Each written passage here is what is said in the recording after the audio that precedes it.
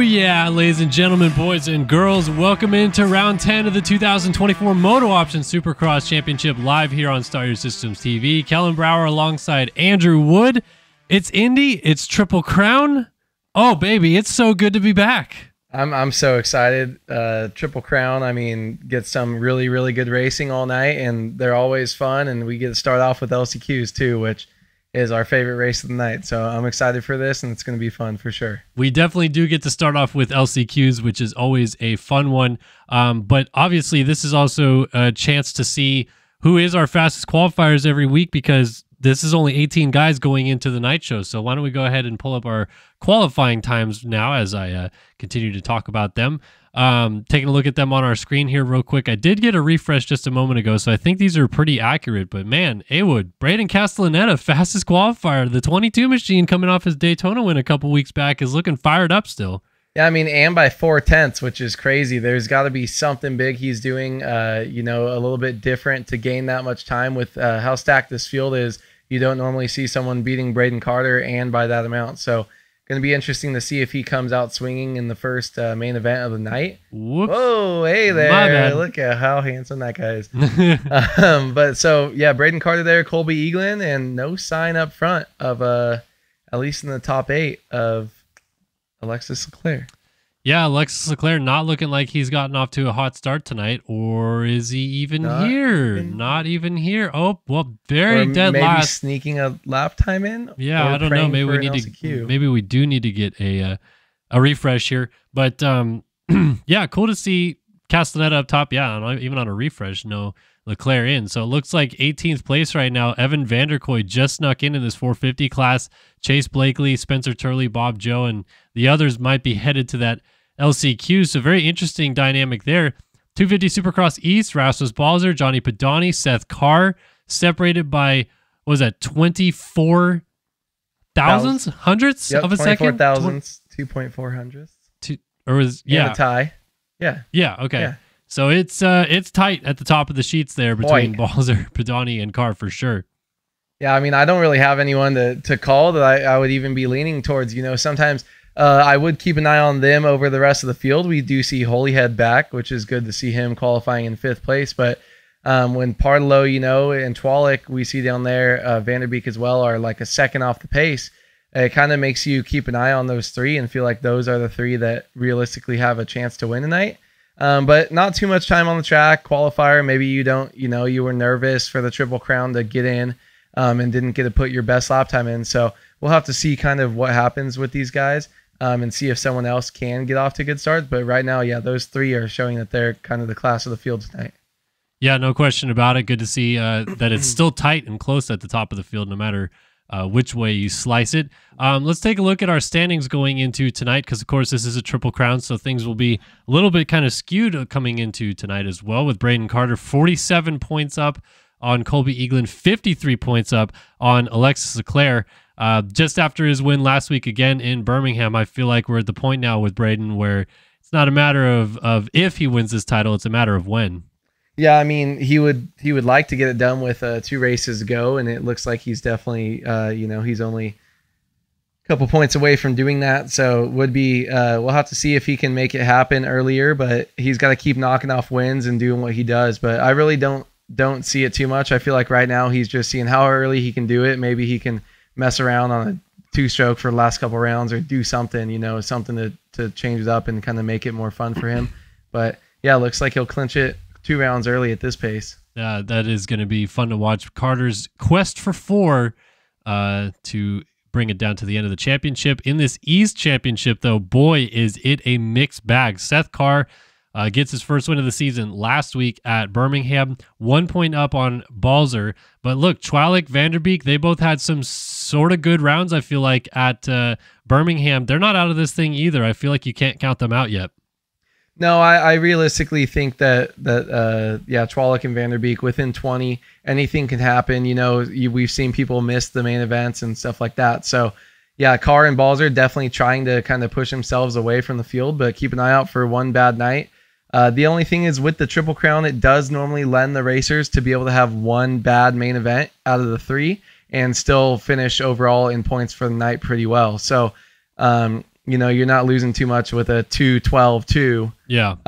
If you just really went out there and dropped a 12th place. So, yeah, it keeps it tight in points, and we don't really see too big of shakeups with the Triple Crown, but sometimes you will see a surprise winner. Yeah, that's going to be fun to watch here tonight in this 250 East Championship as well. Here's a quick look at the track, but we also want to give a quick notice later on in the stream as we get more people funneling in. We are going to be doing a giveaway here tonight. So Moto Option giveaway includes a t-shirt, a trucker hat, a keychain, and a sticker pack, all courtesy of Moto Option, our title sponsor of the series here for MotoOption Supercross. So shout out to them. I'll let you guys know a little bit later on how you enter that, because it's going to be a little bit of a fun way to do it here tonight as opposed to just an entry raffle. Going to be kind of a luck-based one, I think, a little bit. So going to be fun, and we'll give away all that stuff here in a little bit. So shout out to Moto Option as well for that giveaway. All right, let's get back to our live screen and get into the server, because things are going to be heating up here in just a minute as we get ready to load in. But Andrew, here's a look at this track here tonight in Indianapolis, overhead view. One thing that someone pointed out is we only have one bowl corner, well, kind of two, but really one true 180 bowl turn. And as I go ahead and show us around this track a little bit, why don't you talk about what you're seeing out here? Yeah, of course. Normally not having a lot of 180 bowl turns isn't really great for racing, but I did watch your hot lap earlier, and it does look like there's a lot of different rhythm lane options, and that we might see guys mixing it up. A lot of rhythms as well, some kind of weird turning stuff. So right here, this triple or double into the Supercross triple. Not going to be too crazy, but then we got a couple options. You'll see people going inside, outside, over, all that stuff. And inside and outside's kind of where they can dictate what's going to change and what big rhythms you can hit in these long rhythm sections. Do actually kind of work out well. If you go inside double or outside triple, it allows people to cut the line off on others and kind of make some passes. So 90-degree corner into a long rhythm is actually not that bad. And then we do have some jumper whoops tonight. Is kind of what I noticed. They look like they're built a little bit differently, maybe a little bit more room in between. I'm sure you'll still see some guys skimming that are comfortable with that, but jumpers as well. You can go inside option here, or you can go outside triple over. And then the sand section looks very interesting. A lot of ruts already, a little inside and outside here that kind of dictate where you're going in this first rhythm section and what you can do. So I do think we'll see a lot of option lines from these guys, even though the track looks, if you kind of had a peek of it from the overhead, wouldn't look like it would be too great for racing, but we'll have to see how it breaks down. And we got the LCQs coming up shortly to kind of let us know that. Here's that triple outside off triple. You could probably quad double as well into that corner. Lets you get to the inside right there as well. So that's a big rhythm from the outside that we didn't see the first time you went through. And then into the whoop section again, trying to skim across these bad boys. And those do look pretty gnarly, but maybe not as good unless you've been practicing, or not as hard as they have been in the past, unless you've been practicing a lot. Outside triple option here. I like that you're showing everyone a different line this time through as well. I'm probably going to leave the sand on the inside here and see what we get right here, going triple in and triple out of this first rhythm section out of the sand too. So there's kind of all your options that we got so far. Nice putting that on display. Thank you, Kellen. Yeah, trying to show some stuff off. I think another option that will be possible through here is to go over table, and then guys will quad into this corner as well. So I think that'll be possible. 250 guys might consider doubling in and then going for the quad off of right here as well, but it doesn't really set you up for anything too different at the end of this rhythm. So I think we might see some quads here and there. We might see a couple different options as well in the whoops like you mentioned. I played a couple laps on this track, and for me it was honestly quite tough to not jump the whoops. I feel like it's really easy to go 3-3 or 3-4-2 through this set and get to the inside line. So yeah, I think we'll see quite a few different options play out, and hopefully all of it sets up for some pretty good racing. Yeah, I mean, and these guys, man, getting to see these 250 East guys in the Triple Crown format's going to be interesting as well. See kind of if we got some of those hot starters that can come out and put down some quick laps, guys that we've seen maybe excel in heat races. Gonna be cool to see kind of how they end up doing it. Trying to fix my mic too with different settings here, guys, so if I get one that sounds better, you just let me know. Every time I talk, I've been trying a different one. Yeah, I do know that I'm currently having an issue with my with your microphone. That's why I actually swapped our microphones so that I could record some podcasts on the one that I'm using. Your microphone, when it is completely quiet, has a slight bit of static on it. I don't know why. I played with a lot of settings. I unplugged stuff. I tried not to cross wires. I did all the troubleshooting things that people always say, but it's literally just that microphone, because when I switch wires, when I put this one on my stand and so on and so forth, yeah, like yours has just like the tiniest little bit of static when you're talking. It's not really when you're just stationary, but when you're talking, it has a static. So hopefully the bike sounds, once we go racing, drown it out a little bit. But really what I want to know is if anybody is hearing myself or Awood too loudly, one or the other, let me know. Because last week during the main events, for whatever reason, Andrew was quiet and I was kind of loud. So this week I turned Awood up, and hopefully, I think we got it sorted. I think that's the only thing that we needed to change. So, all right. If things are going smoothly, and it seems like the chat room is cruising along, let's roll into our LCQs. We start off the night with our 250 last chance qualifier, because there are 18 riders that have already been seeded into the night show, or the main events, whatever you want to call it, for the Triple Crown. But there are a lot of riders who have not yet, and there are 4 spots still available to make it into the 22 rider field. So yeah, we get to kick it off with the LCQs, Awood. I mean, like, get your heart rate going in a hurry. It's the heat races kind of get us going, but the LCQs is what we're always so stoked about every week. Yeah, I mean, it's cool too, because I didn't even know it was a Triple Crown right away until you told me, and I was like, hell yeah, let's get this going. So definitely gets us started off to a hot start. You know, if I'm feeling a little bit full from that delicious dinner we had tonight, you know, this will definitely get my energy back up and get it going. Yeah, normally you see 40 guys go in, right? And you got multiple chances to get into the main event at the end of the night. And right now, you know, they're on the outside looking in from qualifying. Their nerves are racked as well. And it's about to go down. And, you know, you got 22 guys going for 4 spots right here right away. And if you don't make it, you don't get a chance to really race at all tonight. So that's why we like these so much. They're hectic. It's nerve-wracking for everyone. There's a lot on the line, all these points and stuff like that. And as we saw in the 450 class that'll be after this race, Alexis Leclerc is going to be in the LCQ if he is showing up for the night. And that's going to be pretty much a do or die for him, someone who's, you know, kind of battling for championship points week in and week out. Yeah, I'm not sure if Leclerc will be in the LCQs or not, but either way, we are about to go LCQ racing in the 250 class, trying to give you guys a rundown of who is on the gate for this one here, as maybe your favorite rider is lining up in this one. So Johannes Bryndahl, Jack Mark, Cole Betts, Kyle Moreno, I believe is how... It's just Moreno FN, but I'm not sure. Kyle Boardman, Carl Robitaille, I think.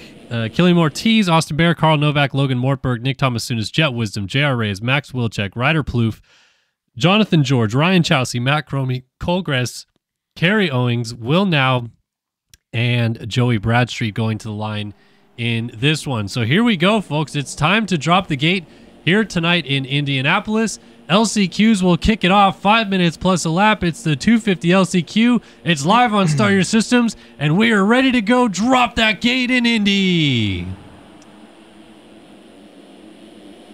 That looks like a KTM and a Suzuki up the inside. It's Cromie on the 39 that got there first, but he is taken down. Jack Mark is going to come out with the whole shot, and so it's Jack Mark leading early on in this one as he leads us through the first couple of corners. J.R. Reyes, Max Wilczek, Ryan Chelsea, all up here, as well as Austin Baird just hanging on in the 5 spot. Kyle Boardman right behind him as we watch these guys go through these rhythm sections on the first couple of laps. And already I think that's Jack Mark who just went down with the lead and hands it over to J.R. Reyes. Yeah, it looks like maybe one of his teammates or just a similar looking rider there ran into him. J.R. Reyes, though, unable to get the rest of that rhythm section cleanly, falls back to second, and that's Wilczek taking over the position.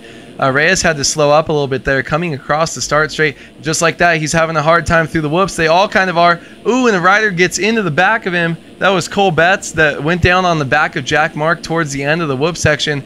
J.R. Reyes held up a little bit, but Wilczek coming around, taking the green flag as we complete the first lap here in this LCQ. Yep, so Wilczek is kind of showing us the way around this track to start off things. He's going to go to the right side and go triple-double. Reyes switches it up, goes triple-triple into the corner in P2. Will Now has now moved up into third with Ryder Plouffe in the 4 spot, and it's getting tight. Killian Ortiz, Kyle Boardman, all sitting here waiting for their opportunities as they get those guys tripling in out of that corner right there. Looks like, is that Thomas Sunis just going across the track? I don't know if he's trying to hit his Nicky T lines or whatever. Oh, and then Ortiz gets hit from behind by Boardman. There's some riders down, and I think Ortiz checked up. Boardman hit him, and now he's up into 5th, battling up behind Will Now in this transfer spot. Yeah, a little bit of action right there. We didn't see Ryder off the track. Ryder's going down, but Will Now trying to get past him right here. Solidify your position. You don't like being on the bubble. And look at that, around the outside trying to do something. Boardman goes by or goes around the outside trying to do something, but he actually loses some time. But Plouffe now gets past, and he's holding on to the 4th place spot. Look how close these 3 are here going in the sand. Yeah, Boardman is close right up behind Plouffe, and we're going to get a good indication. Wow, split lines, and Plouffe crossed over to go 3-2 into this corner, crossed up in front of Boardman. And now Boardman's cutting back up underneath, almost side by side into the triple, but he cases that triple and falls back in line as, now almost going down right there was Plouffe on the triple. And these guys are really struggling with this back rhythm section, man. Logan Mortberg has tightened it up. He's going to try to make the pass on Boardman, and look at the different options these 250 guys are dealing with as Plouffe almost goes down. Mortberg jumps off the track, and Boardman goes into the final transfer spot. Now Mortberg is going to bring Carl Novak with him as these guys are still 5th and 6th, trying to close up on Kyle Boardman. Yeah, I think those 2 right 90s that you got with those step on, step off sections, the 250s are struggling with a little bit more. But then it does bring into play both inside and outside into that long rhythm. And some guys, if you can nail a double or a triple, or if you have any wheel spin coming out of that corner, it creates multiple different lines through that section. So I think that's going to be something to keep an eye on with the 250 class all night, and we'll have to see if the 450 class replicates the same thing. But Boardman getting that triple single there cleanly, and he is now trying to kind of settle in and pull away. But he still has somebody right there on his tail. That is Logan Mortberg, and he looks like he's pressuring right now. Same rhythm at the beginning right here. Can they both get it cleanly?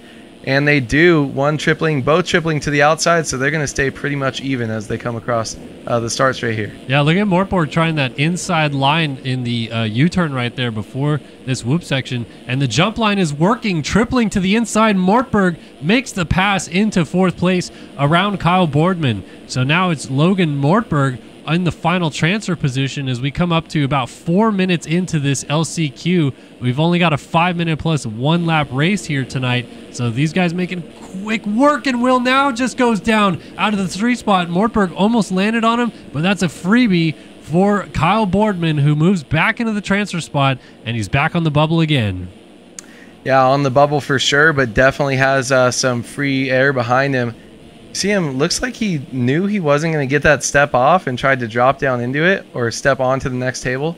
Pretty interesting lines, those 250 riders really struggling in what I thought would be the easiest section on the racetrack for them. But Boardman just needs to keep circulating. He definitely kind of just has enough room right now. But the rider coming up behind him looks like he's got some speed, so we'll have to keep an eye on it. Boardman has struggled in this whoop section, and look at that rider closing in on the rear end of him. Yep. And that's Will Now back up, trying to pressure and get back into a transfer spot. Yeah, these positions have really kind of opened up a lot. Will Now 16 seconds off the lead. It continues to be J.R. Reyes cruising out front right here. Wilczek has settled in the 2nd, and now Mortberg, of course, has moved into the 3 spot. So all eyes right now on Boardman versus Will Now, and what's going to happen in this battle. We'll go on board with Will Now and get an on-board perspective of this racetrack here tonight. Things are tightening up, and like you said, man, this back rhythm section, these 250 guys are really struggling getting on both of those tables, but if you can, it's huge. And look at this. Will Now gets the triple on off. That's going to tighten it up real quickly here as we close down into the white flag lap. Yeah, you can see how much that let him catch back up to Boardman there.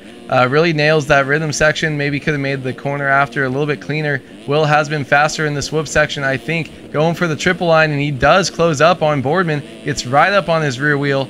And look at that, man. Now we're down to 2 bike lengths right here. So this is definitely going to get tight and hairy as we come down. That is the white flag going right there. So these guys have 1 lap to go. Will Now just dropped his fastest lap of the race with a 54.6. He's going to look to make a move here this lap. Hold on tight, folks. It's coming down to this final lap for the final transfer spot into tonight's Triple Crown in the 250 class here at Indianapolis. Will Now on the rear fender of Kyle Boardman, trying to make it into the 4th and final transfer spot. They both get the on-offs cleaned. They both go to the inside here to double in. And let's see who gets this section cleaner. They both get it actually really nicely. And let's see, Will now to the inside, blocks the line and puts him down. He goes down as well, but he does not fall off the bike, and it turns out to be a beautiful pass in the end. Winner, J.R. Reyes crosses the line in P1. Max Wilczek is going to come down to finish up in second. Logan Mortberg gets through to the main event. He finishes up in third, and Will now with a nice last lap pass to put Kyle Boardman on the ground is going to the main events tonight here in Indianapolis. He looks stoked about it as well. Chromie misses out. That's a big one. Jet Wisdom also going home early. And then Kyle Boardman, who we saw in the final transfer spot, ends up 7th. Yeah, man, that was a great move right there by Will. Boardman triple to the outside there, just kind of left that line open. And he did go down while taking him out, but I think that's just kind of the way the game is. I think it was a great pass. He had, over half a bike on him and kind of just hit rear wheel to front wheel. So that was really cool to see right there. What I did like is if you look at the track map too, that's kind of his last passing spot, because all you have to do if you're ahead right there after going across the start straight to the bottom right section of the track there, you can hug that inside, get a preferred line through the whoops, and as long as you're ahead of the guy, you hug the next two insides, and there's no more passing opportunities. So Will knew that and used the perfect chance to triple down the inside, make his pass, and not just play follow the leader. I think that was great racing. Definitely shows, kind of race smarts out there, able to know where his chance for a pass was and make it happen. As we're just checking in on some stuff here, Kellen is just talking to the boys. But getting ready for the 450 LCQ here, we will have, if he is racing tonight, he did not get a lap in, maybe time constraints or something like that. For Alexis Leclerc, that is going to be someone to keep an eye on for sure as we're racing here tonight. So 450 LCQ, man. That top 18, it's hard to get in the top 40 in this class. If I'm going into the qualifying knowing I got to be top 18, that is elite level speed, right, Kellen? Oh, yeah. That is the top of the game, really. These guys all shooting for that top 18 position here tonight in qualifying are pretty much some of the 18 fastest riders in this game every single week, because the NA series really is the one that people are chasing the titles for in MotoOption Supercross. There's obviously an EU series and an AM series, but man, you want to be the king of MotoOption Supercross, and that's really what this is all about right here. So that's why we see those top 18 guys really putting it down, making things interesting, and hopefully we do get to see Alexis Leclerc. Apologies that I made you talk a little bit long there. That's fine. Trying to fix some technical difficulties here. I know you guys were saying something about the bit rate was going wrong, so I was taking a look at that. Also had a bit of an issue with our live timing display for some reason. So just trying to keep an eye on what's going on with that. But either way, we'll get it all dialed and make sure that everybody can see what is going on. All right, got that. So, well, don't mind me. I know my plate. I know when I got to talk a little bit longer. And yeah, live timing I gave up a couple times because I almost name dropped the completely wrong people. It worked. I think like a lap or two into the race, and then it seemed to kind of stop. So. That is nice to be able to glance over at that. But let's get a kind of a lineup check here as we see. Here. Leclerc is here, so that is kind of the biggest thing right now. Not saying he's the biggest one as he shows us a quad for the first time in that rhythm section, but that is someone who's, when you're top 3, top 5 in the championship points, it is a big deal when you don't get a time in. Spencer Turley, Hayden Stevenson, Alexis Leclerc, Bob Joe, Bryce Whelan, Tyler Nichols, Ethan Parks, Brandon Larson, Ryan Burke. Should have just read him off the screen because I didn't realize it scrolled that slow. Sorry, still just trying to fix a couple things here. Should have had this ironed out before we started, but that's okay. All right, here we go, folks. It's time for the 450 Last Chance Qualifier. Final opportunity for these guys to make it into tonight's main events here in Indianapolis. This is going to be a good one. Leclerc starting way outside has got to get a good jump as here we go. The 7 has got a pretty good one. Does he cut the line down? He's trying to dig deep to that inside. He goes off the track into the sand, and the whole shot instead goes to Bob Joe. Bob Joe from Caleb Hall. Blake O'Brien's up there, tripling down the inside into the lead, though. Hayden Stevenson on the 12 goes to the front. Yeah, that was crazy right there. We saw Leclerc send himself off into the other lane in the sand. I actually think that was pretty smart. It didn't give him a chance to get taken out and off the bike by anyone. Stevenson, though, missing that triple on. Look how close this is. We got 5 Cowies right here. Looks like a real life LCQ as well. Going for contingency. Jumps in the back of Hayden Stevenson. That's another rider down. But Hayden was able to bring it back after almost going down, tripling in. So we got Blake O'Brien ahead of Stevenson.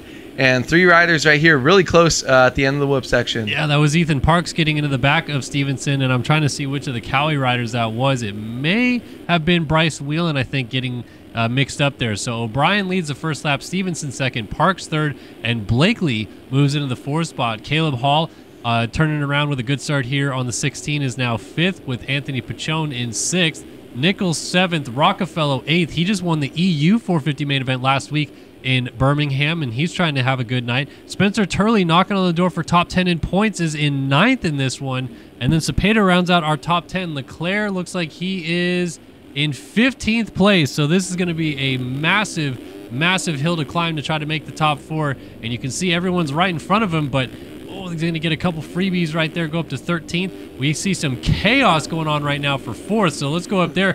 Parks is off the track. Nichols just went by. Blakely went by as well. So it's still O'Brien, Stevenson, Hall, and then Blakely now moving into 4th. Pachone, then Parks getting sideways behind that. Also mixing it up is Tyler Nichols in the mix with also Rockefeller closing in on the 88. It is so tight. Yeah, Turley back there as well. And they're all trying to get up and get into this battle with Blakely holding on to the final transfer spot. Yeah, there's like 12 guys right here that are just super close. And if you're any of these riders, Chase B obviously wants to keep moving up from that fourth position, and he looks good after his great start, but he wants to keep going. But the main thing right here is do not go down. We see a rider down there. That's Blake O'Brien. He crashes out of a top 2 spot there. And Chase B is now feeling a little bit more free air right there, and that moves everyone else up 1 spot. But you cannot go down. If you go down, you're going to be all the way back in 12th, 15th place. So it's all about keeping the wheels on the ground and just staying steady. Yeah, it looks like Pachone has moved into the final transfer spot here on the 57. Tyler Nichols right behind him. So these are a couple Spink Yamaha teammates. And then Rockefeller also still hanging on. O'Brien picks up from his crash. He's still 7th. Looks like Turley may have lost touch with this group because he has fallen back. Leclerc 10 seconds off the lead right now in the 10 spot. Really needs some help here with only 2 minutes and a lap left to go. So Stevenson is leading this race as he jumps to the outside right there. Hall is 2nd, O'Brien 3rd, and Pachone is in 4th. I think these Spink teammates want to try to get up here and ruffle the feathers of the BPC number 21. Jumping to the inside. Blakely's going to lose that spot. He slips back to 4th. Here comes Tyler Nichols knocking on the door of opportunity on the 73. Yeah, and just like right there, we saw Chase B make his own mistake and go off the track and lose 1 position. Still in the transfer spot, but you can't be doing that if you're not getting into it with someone.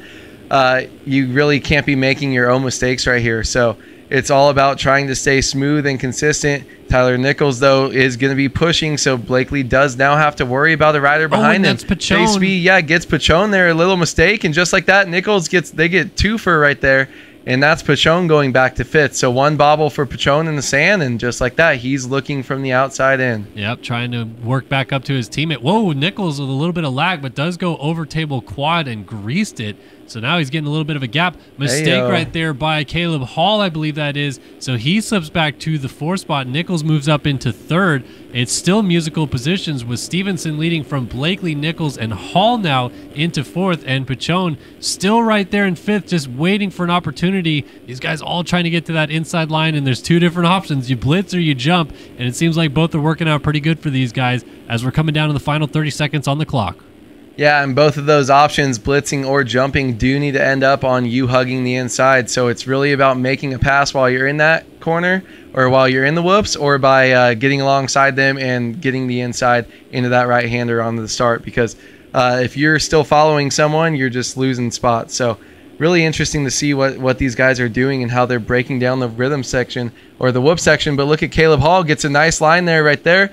Small mistake as Caleb Hall triples on, but then a mistake by him. Look at that. Here comes Pachon. Trading mistakes. That was Nichols that almost went down off the track, and Pachon goes around the outside of his teammate to make that pass, then tucks back to the inside. By the way, I think that is Leclerc in the 6th spot, bringing Spencer Turley with him, who's creeping up on this battle. Oh, and now that's Nichols going down in the 5 spot. It is Leclerc and Turley closing up now from 5th and 6th. Pachon has breathing room behind him, but the white flag is in the air. Can Caleb Hall and Anthony Pachon hang on for one more lap as Alexis Leclerc tries to close this gap down? They have the space, but are they going to settle down?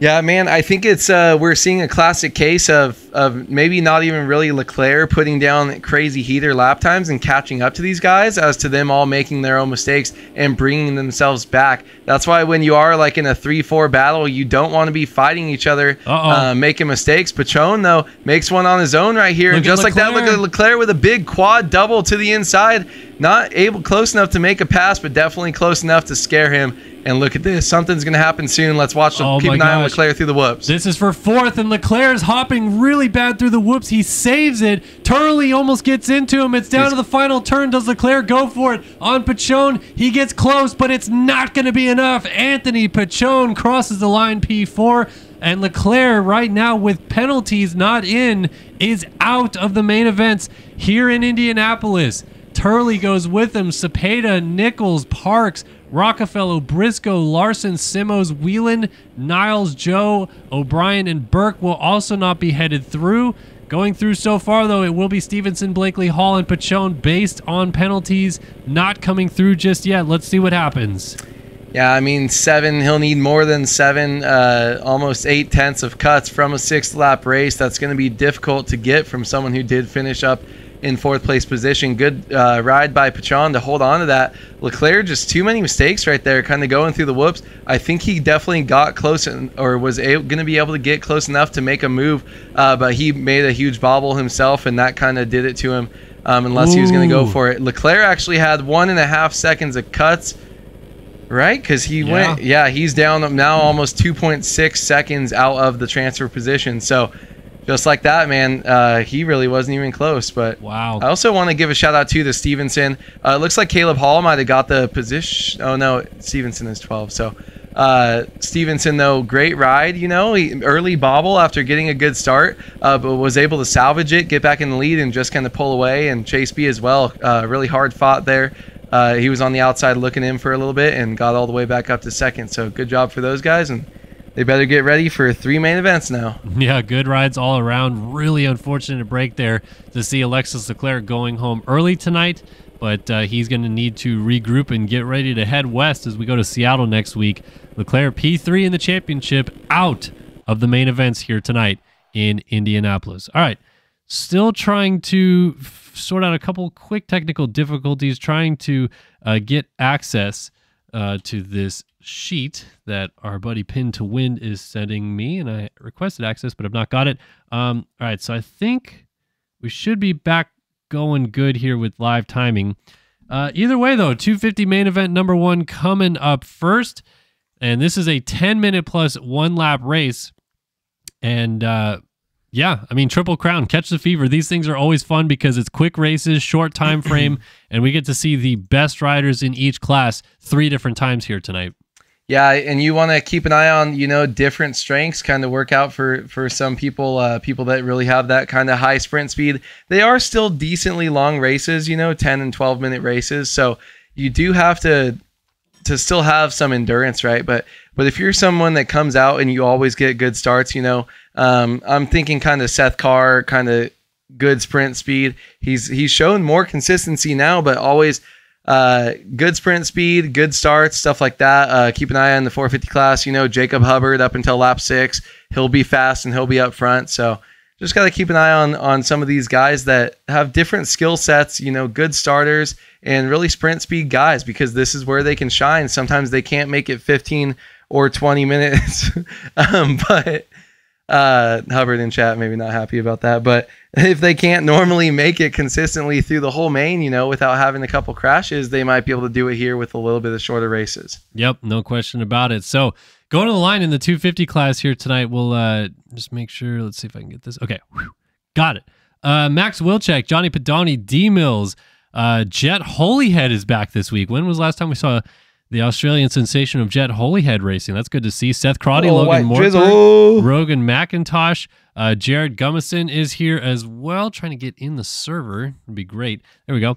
Seth Carr, Johnny Padani already said that. Will Now, Tom Quino, Alex Doyle, Joey Carter, Max Chwalik, Jeff Cooper, Maxime Vanderbeek, J.R. Reyes, Austin Partolo, Christopher McPherson, Austin Partolo, I already said that. Cody Miami Coop, I don't know who that is. Rasmus Balzer, also out here.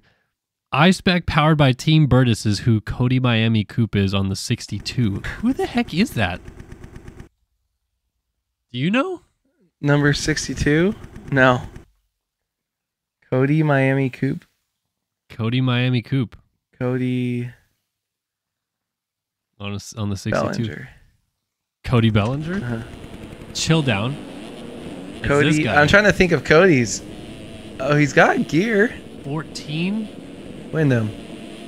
Oh, Wisdom? Oh, Sam Weigman. Weigman. I mean, that's the gear that he's using. Honestly, who knows?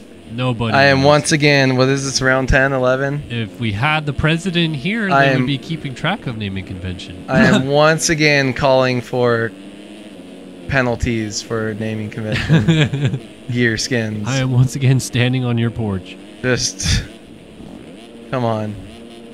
D-Mills hasn't changed his name in 3 to 4 weeks, so I'm still cursing What does him. RCW stand for? He told me once. I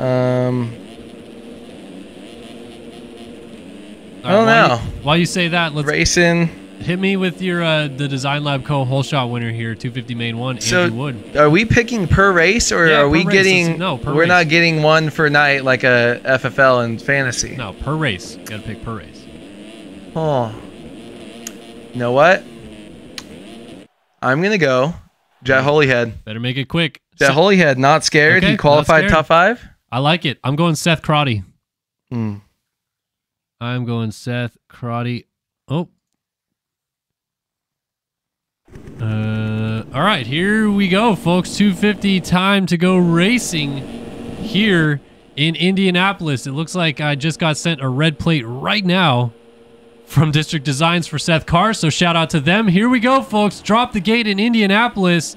Who's going to get the Design Lab Co. whole shot? Ooh, Partolo goes deep, and it's Seth Carr, whose skins I do not have, getting the whole shot. Oh, huge crash going into the second turn right there. A lot of guys just went down. So it's Carr, Vanderbeek, Quino, Alex Doyle, Johnny Padani, Jet Holyhead with a good start, also mixing it up as well. And this is frantic action in this little group here on the first lap, but they are all chasing Seth Carr, our points leader. Yeah, Seth Carr with a great start. I kind of wanted to pick him, but I thought I'd try to be different. Seth Carr, though, always a good starter and early sprint speed, so we'll see what can happen. Look, he's already got such a huge gap to second place right now because of that big start that we had, or crash that we had kind of off the start. So good for him. I mean, man, he's trying to come out and lay down the law. He's up there in the championship, so wants to keep it moving. And I don't know if anyone can catch him if he rides at his speed. Oh my! What the Dude, hell? he landed that. He got crossed up on the face of that triple in and just barely nose down, did a front flip and rode out of it and kept going. So Seth Carr feeling it here tonight and leading early on with a front flip in a rhythm section. How often do you see that one? Oh, speaking of front flips, Vanderbeek. He said, I can do that too. Mom, look at me. He brings Tom Quino with him. Quino stayed up on 2 wheels, and now Quino is going to be in a fight with Jet Holyhead. So Frenchman versus Australian here in the Holyhead versus Quino battle. Meanwhile, Johnny Padani moved up into the 2 spot. So Seth Carr pulling away out front, but Padani has now found his way into second as this fight for third continues to roll along. Yeah, man, that was absolutely wild. It was half a lap ago. My heart stopped at the first one, and by the time I started to take a breath again, we saw someone else going over the bars. So these guys just making small mistakes, seat bouncing and line choice. But man, what a wild start to this 250 race here. The first of 3 of the night for them. Cano, though, has got some pressure here. Goes outside to guarantee himself that on, off. And I kind of like that when you have the room to go outside there. The guys are struggling when they go inside, but Cano right now just kind of going, hitting his marks, and not really losing too much time. But look at this, inside versus outside line on the wall. Holyhead got real tight right there trying to make that pass. And again, we're seeing these guys jump through the whoops. So I was talking to some people earlier today who called me slow and old because I jumped through the whoops on my hot lap. And look at all these young bucks in the 250 class doing it as well. So Quinault up and over the finish line jump, still holding on to third, goes wide, leaves the door wide open, and allows Jed Holyhead to make the pass. What was that about Andrew Wood? Yeah, I don't know, and I think that there's not even like that outside line at all in the sand is kind of preferred for much of anything. So just kind of blew the inside right there and gave him the spot. But look at this, Cano going up the inside here, different lines. Holyhead went outside but wasn't able to triple. So right there, he just lost the spot. Cano off the track though. Holyhead back in front of him, and they're bringing Balzer, the number 1E right there, bringing him up behind him. He gets stuck behind Cano though. But look at this 3-man battle here. Balzer on the way up. Holyhead and Cano both making mistakes.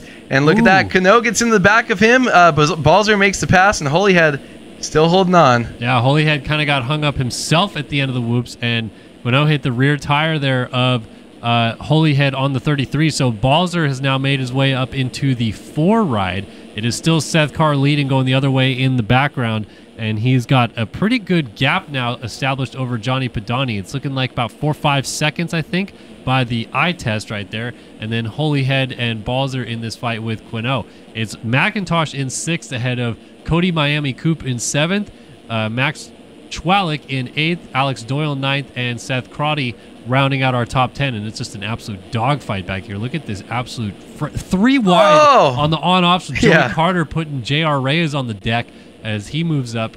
Garrett Hollenbeck, who is currently 4th in this championship, I believe, has now just moved his way into a fight for the 10 spot behind Alex Doyle. So fun battles throughout the field. It is all hectic out here. And Seth Carr threw the lead away somewhere. We missed it, and Pedani took it over. Now he just crashed, and suddenly it is really tight at the front of the field. Pedani just ahead of Seth Carr, and then that fight back there as Balzer down the inside gets Jed Holyhead in that berm to move up into 3rd, and the 1E is marching his way into the 1 position here in this main event. Look at that line from Pedani crossing over and missing the pixie stick, but still getting that line. Yes, sir. Yeah, that's the first time I think we've seen that so far. Definitely on camera. People might have been doing it, but man, Pedani is just showing some good speed here. Whenever he does come out and start winning races, it does seem like the speed that he has is just like a little bit next level, and no one can really touch him. Just can he keep it up throughout the 3 races of the night? Carr got speed as well, but it looks like he's losing touch a little bit. And Balzer, man, he's showing us the experience he has,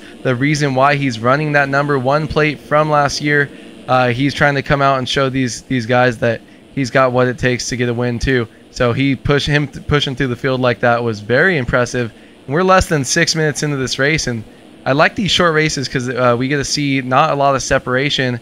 Pedani right there getting the jump across, going over. Look at that rhythm. Dude, triple. It's so different. Over, triple, single, like way different than anybody else is doing in that rhythm section. And I like that rhythm section, man. It's created so many options, especially in this 250 class where they can't get a consistent triple online. These guys are really all over the place. It's pretty cool to see. Yeah, and I don't know if he's been doing it every lap, but I did get my live timing up finally here. He doesn't have the fastest lap, but he's only down by 1/100th of a second. Well, so, you say that, and he look just, at that. Wait. Well, it flashed purple for a second because Pedani put in a 51.898, and then Seth Carr goes fastest lap of the race at a 51.835. So they are separated by less than 1/10 of a second for fastest lap of the race right now, separated by 2.3 seconds on the racetrack. But I feel like Balzer looks to be the aggressor in this battle, even though Seth Carr and Pedani just went faster than him. Man, I feel like the 1E is here to play. Yeah, I think it just might be the time that he gained. Oh, look at that though. Seth Carr misses the rhythm, and just like that, triple to the outside, and he already put a gap on him right there because Carr not able to continue doing big rhythm or big lines through that section. And now Balzer jumping through the whoops here, gets him nice and clean, has a chance to get close to Padani as Padani messed up in that tight corner, as well as Carr behind him. Yeah, did the exact same thing, I think, sliding out from that inside rut and then ending up in between lanes there in the track. So Balzer just lays in a 51.664, new fastest lap of the race here on lap number 8 for Rasmus Balzer, now on lap 9 of this one. And I think he's coming, man. He's trying to close this gap down on the race leader. Yeah, he looks great, man. Yeah, I didn't know if it was okay, they're battling, they're slowing up, but Balzer, once I saw him moving through the pack like that, now he's got clear air and can do what he does. Look at this, triple on offline. It's a nice triple, and he's tripling to the outside, but he is railing this right here, getting so much speed and not losing anything to Padani, who's actually doing a whole different rhythm through there and going inside to inside. So Balzer been nailing this corner right here. See that rut? It's like 2 or 3 different ruts because people are braking and accelerating at different times. So that's why you see some of those guys tucking their front, oversteering and understeering there. 52.4 for Balzer this time by 52 flat for Padani. So Padani has responded out front in the closing stages of this one. We're under 2 minutes on the clock in this one to go, plus that lap. So once time expires, the white flag will wave next time by for the leaders. Lap traffic trying to get out of the way as Padani cuts across, does the double overline still, and Balzer jumping to the outside, still going triple on off into this rhythm, but it is real tough to get that line clean, especially as this track wears in a little bit more and those ruts get a little bit more challenging. Love to see the options, man. Inside, outside in these corners. The rhythm section's different. You can jump the whoops. You can blitz the whoops. This track is really actually kind of providing the goods, even though it may look a little bit one line. Yeah, before I saw the way it was built, if you just show me the track map and not having a lot of 180 bowl berms and stuff like that, I would have said this track would be terrible. The way that it's built, props to the track team for putting together such a good track.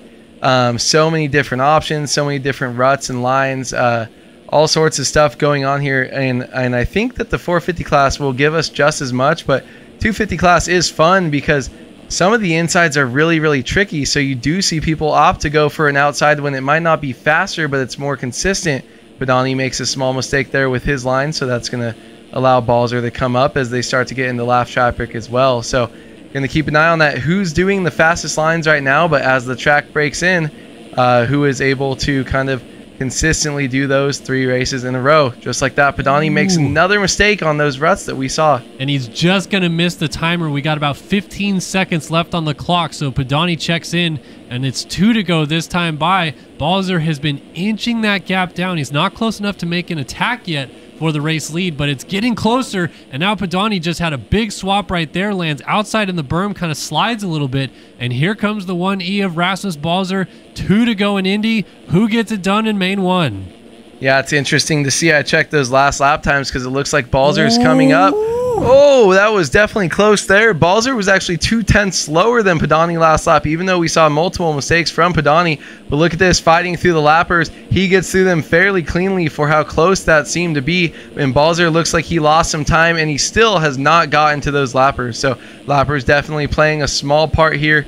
Potentially in this as they keep fighting right there. Trying to take each other out back there in like 13th, 14th, something like that back there. And I don't think Balzer got by too after that. They pushed each other wide. But they're still fighting each other, and Balzer's behind them. White flag is in the air. So I think this is now at the point where it's definitely hurting Balzer and helping the race leader Padani, as Balzer has to go around them as they both got into each other, finally went down. Seth Carr is still lurking back there.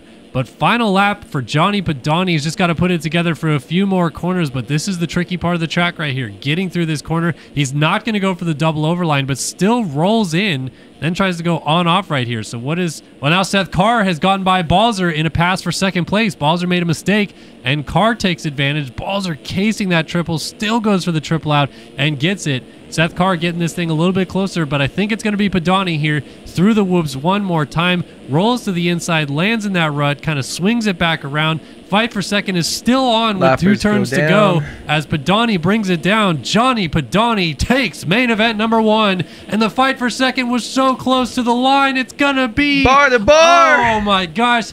8 thousandths of a second. It goes to Seth Carr. We'll have to see after penalties. That was so close at the flag. And then Tom Quinault looks like he's going to just hold off Jed Holyhead there for the 4 spot. No, sorry, McIntosh actually on Covenant gets through into 5th. Holyhead ends up 6th with Jared Gummison coming down the line on the 71 machine, or 77, I should say, excuse me. He'll pick up the 7th spot. Joey Carter, great ride for Dr. Do Racing's Joey Carter. He gets 8th in this first main event. Jeff Cooper through the final turn gets 9th. And D-Mills getting teed up there by Chwalik, but Chwalik lays it down. D-Mills rounds out your top 10. Wilczek gets by Chwalik for 11th. It'll be Chwalik in 12th.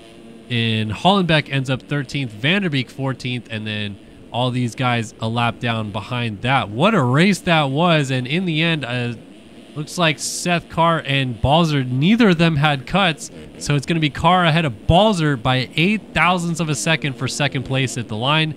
But Johnny Badani takes main event number 1.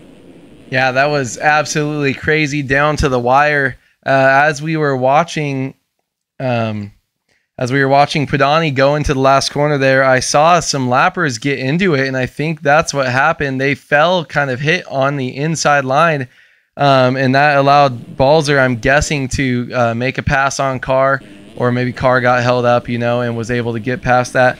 But man, what a great and close race by that top 3 right there. And then as well, Holyhead was in 4th, dropped back behind Quinault and McIntosh. But that 4-5-6 battle was super close as well, all those guys within about 3 seconds. So, man, bringing great tight racing, right? It's almost like a heat race.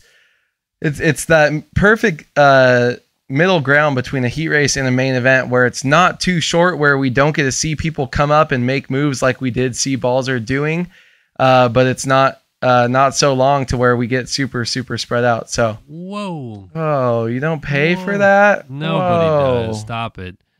Trying to get these add-on bikes for the District Designs folks so that we can see Seth Carr the next race. So someone in chat, please remind me to disconnect from the game. Disconnect from the game.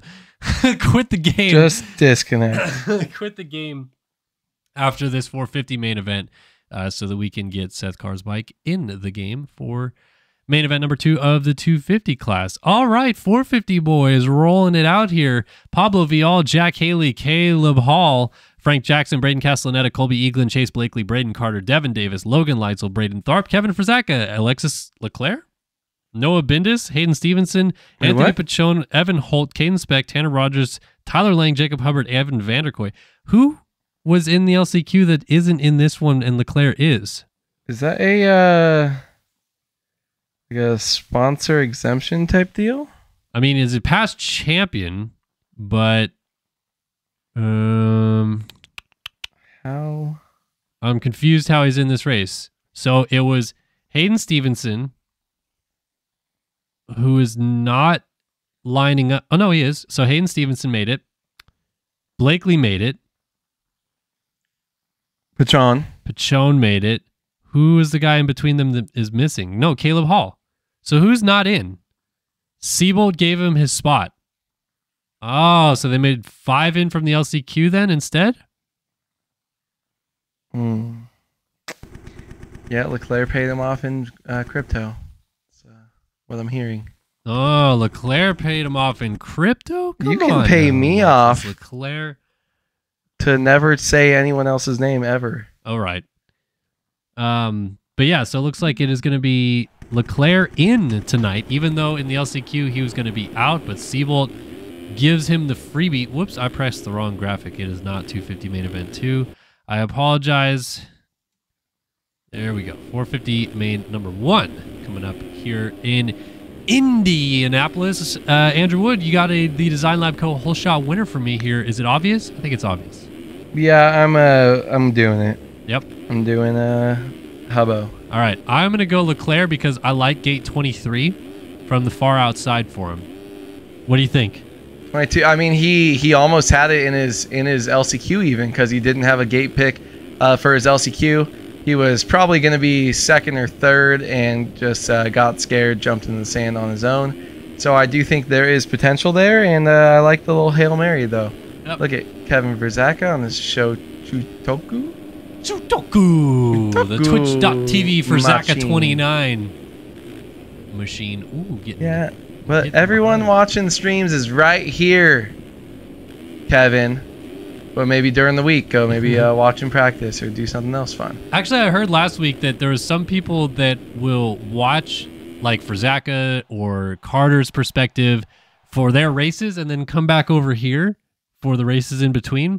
And you know what? I respect it. You like your guy, you watch his race, then you come back over here and watch the race as well. So we appreciate the support regardless of which. So thanks, guys, for tuning in wherever it is that you are tuning in from. So I got Leclerc. You have got Jacob Hubbard for the Design Lab whole shot. Everybody else is in for a good race to kick off the night here. 450 main event number 1 in Indianapolis. Let's go! It's Hubbard with a great jump. I don't see Leclerc on the 7 now. He just went deep, deep, deep to the outside. And Hubbard pulls out the Design Lab whole shot. He's got Tyler Lang right behind him. Tanner Rogers on the 55 is up there. Castellaneta with a good start. Carter jumping into the 4 spot on the 1. It is KTM galore at the front with Hubbard leading. Let's go. What do I win? High five? Yeah, high five. All right, perfect. Jacob Hubbard, look at that with the big quad line. I love this 450 class because we do get to see the bigger lines from these guys. And their starts are so much cleaner, it seems, more consistently. We got this top 4 right here, this pack so close and so fast. And then a bunch of them right behind him as well. Seeing these guys. Look, Hubbard going all the way to the outside there, not really messing around with the inside line. Maybe he'll wait until a rut starts to develop. But just going for what he knows is going to be safe and didn't really seem to lose any time right there. Yeah, actually kind of gained time, I feel like, going down the next straightaway. Oh, my God. So many guys down at the end of the whoops right there. Yeah. Meanwhile, here comes Braden Carter on the 1. He's closed up behind T-Lang on the 5 as they go through this little rhythm section into the Supercross triple. Hubbard a little short, Lang a little short. Carter gets it clean, and it is really close here at the front of the field. Everybody jumping to the outside as Castellaneta on the 22 still back there. Lang jumped off the track. Carter goes for the... Oh my gosh, he tried to Mad Skills motocross that section a little bit, and he just absolutely yard sails out of 3rd. So Carter goes from the 3 spot all the way back to, well, timing and scoring 12th. is 12th. Okay, I got him in 12th. Yeah, he went down 13th and moved back up to 12th right now, and now he's back to 13th. So I've got it updating. He, dropped so far right there. But, man, our 1, 2, 3 of Hubbard, Lang, Castellaneta is hot and spicy right now. These guys are all within 2 seconds right here at the front of the field. Yeah, this is going to be a good race.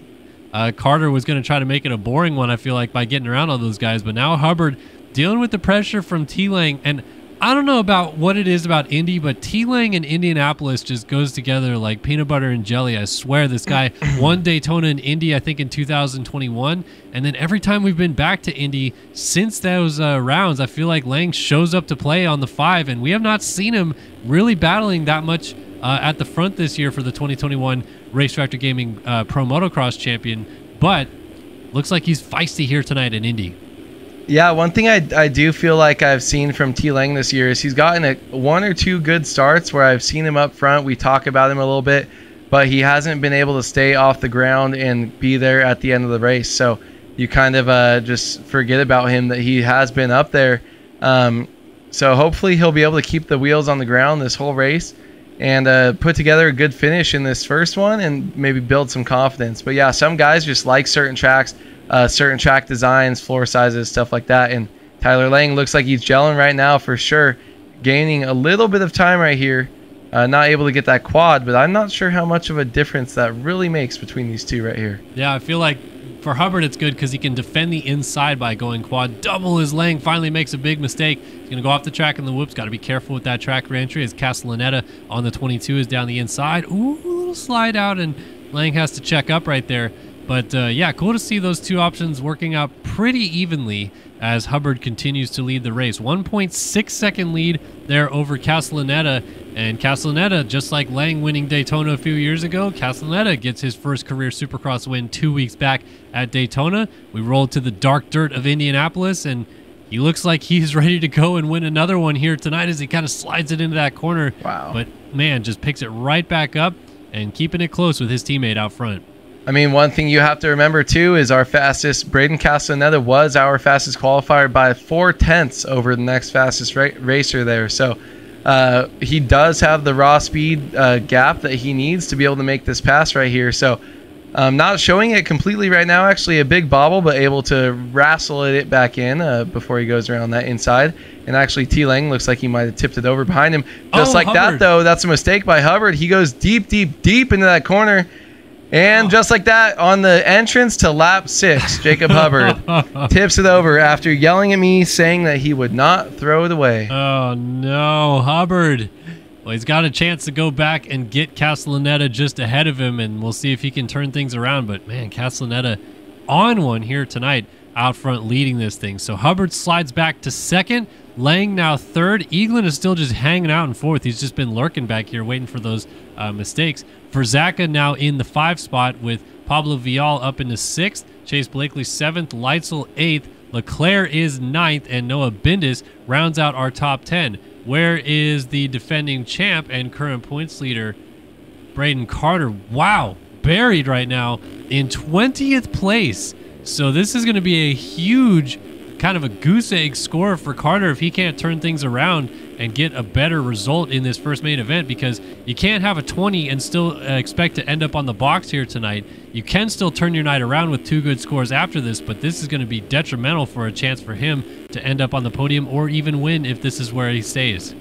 Yeah, I'm going to probably try to have to ask Carter and see what the hell happened here, but hopefully we'll get some info before the next race. Oh. But just like that, Jack Haley goes down into the back of another rider, and Braden Carter ends up pile driving into him. Actually does pick up a spot, but loses probably about 5 seconds right there. So not going his way as well. The only good thing is we did talk about briefly, if you do get a 21st place or 19th, well now he's in 18th, you are able to kind of go 1-1 and balance that out, and it's like you got a 5th place on the night. So gonna have to see what he can do in the next 2 races and how far up he can get in this one. Yeah, we'll keep track of his progress as the race goes on. Meanwhile, Castellaneta has inched it back out to about a 3-second advantage, or it's 2 seconds now over Hubbard. So Hubbard has stayed the course and stuck right with his teammate, but these guys are just kind of hitting their marks, putting in the laps right now. Seems like a track here in Indianapolis where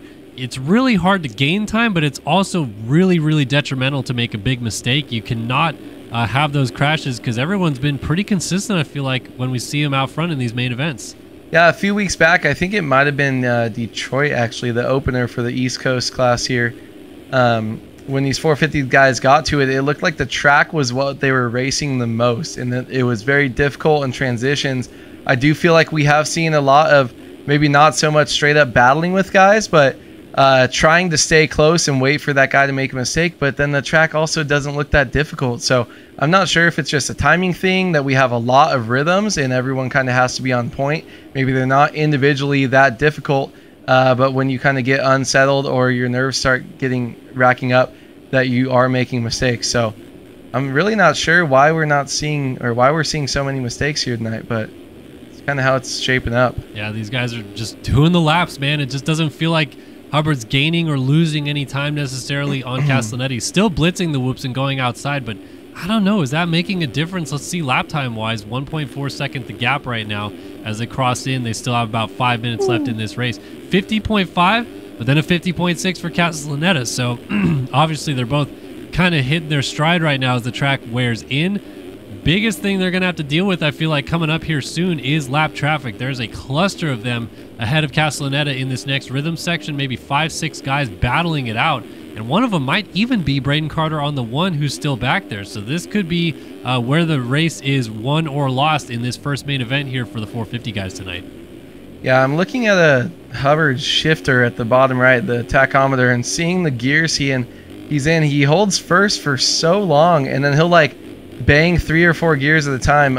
Obviously 5th in the whoops, that's the strategy lately, but just really weird. He'll jump from like 1st to 4th off the lip of a jump, and I feel like he's running some really low gearing that he just went 1, 3, 4 right there, just completely skipping past 2nd and not really getting any pull from it. Just really different from the way I've always kind of ridden my bike. here in MX Simulator. Yeah, maybe just trying some different stuff, because this racetrack is unique as well. Like, it is one of the weirdest tracks we've seen this year in terms of layout, design, and the flow of it as well. So it could be thrown off a little bit by it, trying some different stuff. Meanwhile, though, Castellaneta stretched it back out ever so slightly. Even dealing with this lap traffic, has now got it back out over 2 seconds again. Still T-Lang and now Eaglin inching up onto him in a battle for third, so this could turn into a good fight before this is over. How about Chase Blakely? Chase B and Leitzel right here in a battle to the death. Out of the LCQ, though, for Chase B, and then another shout-out to Logan Leitzel, who's cross-jump Carlin Chase Blakely right now. He's going to get back on. That is not Carter for position, is it? No, it can't be. He's got to be getting lapped right now. Then that means you're getting Braden Carter. Yeah, and he gets into the back of Blakely, and Blakely ends up going OTB a little bit right there. So, yeah, this is a rough first main event here for Braden Carter. Quick shout out as well to Logan Leitzel making the 250 main event in Birmingham in real life this past weekend. That is the same guy for any of those. First ever, huh? Yeah, first ever, I believe. So that is the same guy for those of you who are wondering. Leitzel, former 250 national champion in this game, and great to see him putting in a good moto out here in the first race of the Triple Crown here tonight. But massive kudos to him for making that main event in Birmingham. Back to our leader. We're down to 1.5 minutes on the clock in this one, or thereabout, for Castellaneta. 4.6 second advantage, still kind of working through the lap traffic, but I think this is now his race to lose. It's tight there with Stevenson. I don't think these guys are going to catch him if he keeps hitting his marks like this. Honestly, I don't think so. And we saw him get a little flustered there from that lapper, but still make it through the rhythm section cleanly. Hubbard almost quadding right there. That was actually kind of crazy. But I think Braden Castellaneta just kind of came out and just dropped it on the table in front of these guys, laying with a small mistake right there. But, man, fastest qualifier, come out and, win your first race of the night here in this Triple Crown. Really trying to make a statement here, and I think we're not done with seeing the rest of Braden Castellaneta for the night. Colby Eaglin, though, trying to still kind of get up to Hubbard, and I'm not sure. Tyler Lang is now dropped way back and not really in the picture. Yeah, Lang back in 14th. He had a full fall off. Well, Lang cased the Supercross triple in front of Caleb, or in front of Eaglin, I should say. Went off the track, rejoined, and Eaglin got him, and then I think the very next rhythm section, Lang went down. So there is that gap now. He's not even to the finish line jump yet, whereas Eaglin is through into this second, third corner complex right there. Keeping it tidy with Jacob Hubbard, and Hubbard's trying to hold on for this 2 spot, maybe set himself up for a good position to win tonight's Triple Crown, because so far it's been all Braden Castellaneta, and he is going to get the white flag this next time by. Devin Davis was trying to move to the inside line to get out of the way, didn't realize Castellaneta was going to go there, so it got a little bit tight, but 1 lap to go coming up for Castellaneta, and man, oh man, he has really put a class on the field here in this one, coming up and catching those guys, passing them, and taking off. Yeah, sorry, I'm just kind of checking in with Braden Carter, still down in 17th place. That's going to be kind of crazy for how the overall works out right here. But the good news is, if you're Castellaneta, Eaglin, or Hubbard, Lang, Leitzel, any of the guys really in the top 5, even Chase B for Zaka as well, going back deeper, all you need is 2 more good races, and you can have the overall here tonight. So that's the bonus of a Triple Crown right there. Stay up around that top 5 and have maybe 2 out of 3 really good finishes, and you could be taking this thing home. And Castellaneta's saying, no, I'm going to do it the easy way, and I'm going to try to go 1-1-1 tonight. So, putting it down and just laying the law on everybody else in the field here tonight. Braden Castellaneta, 1 turn to go. He's going to tuck in behind teammate Tanner Rogers and bring it on home. Braden Castellaneta, main event 1 winner in Indianapolis. What a great ride for the 22. Eaglin gets up into second on the final lap, so Hubbard must have had a late crash in this one. He is going to have to be furious with that late mistake, because he'll settle for 3rd. T-Lang looks like 4th is all his. Leitzel in 5th, putting Carter a lap down. Carter's going to repass him, but Carter is still a lap down. Going to get... Oh, Leitzel goes outside and down in the tough blocks, and that's going to give 5th to Chase Blakely, I believe. In and out of the last turn, these guys still dealing with lapped riders. I think that's Evan Vanderkoy just ahead of them, and Carter ends up 16th, but Blakely inside the top 5 in main 1. Leitzel ends up 6th. 7th for Leclerc out of 5th place in the LCQ is wild. Kevin Frazaka 8th.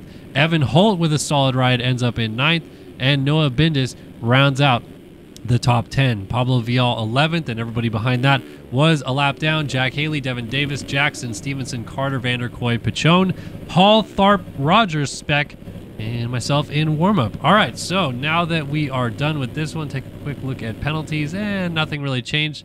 I'm going to get out of the game and rejoin so that we can see Seth Carr's skins rolling into main event number 2 of the 250s. I didn't even get to remind you. You didn't get to remind me because I was on top of it. Shout out to everyone. We keep it real. Our boy C. Heckman. A couple other people reminded me to remind you, but you know, you don't need it. You don't need us. As shown, you know, when I'm not here. You're perfect, Kellen, in every way. Thanks, A-Wood. You're welcome. Appreciate the moral support. No problem. That's what I'm here for.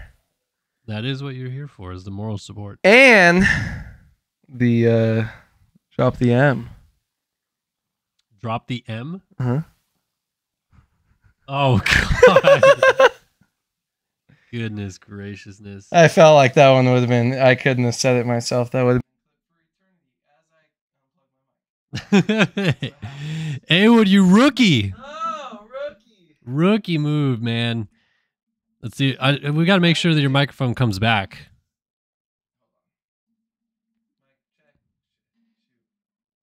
Sorry, it's not on, so now we gotta Yellow. reconnect it. Ayo. Ayo. There we go. It's the blanket. Yeah. The blanket caught it. Got too excited there. While we wait to load into the 250 main event too, we'll head back to our intermission screen here. So yeah, seeing a couple people mention it in chat right now. I announced today, of course, that I will no longer be working for RacerX Online or RacerX Illustrated. But I'm not leaving the industry. I wish I would have said that in the post to some shape or form. It's not that I'm leaving the industry or not going to be working in moto. I'm simply going somewhere else to do my journalistic work, and I will announce that tomorrow or maybe Friday.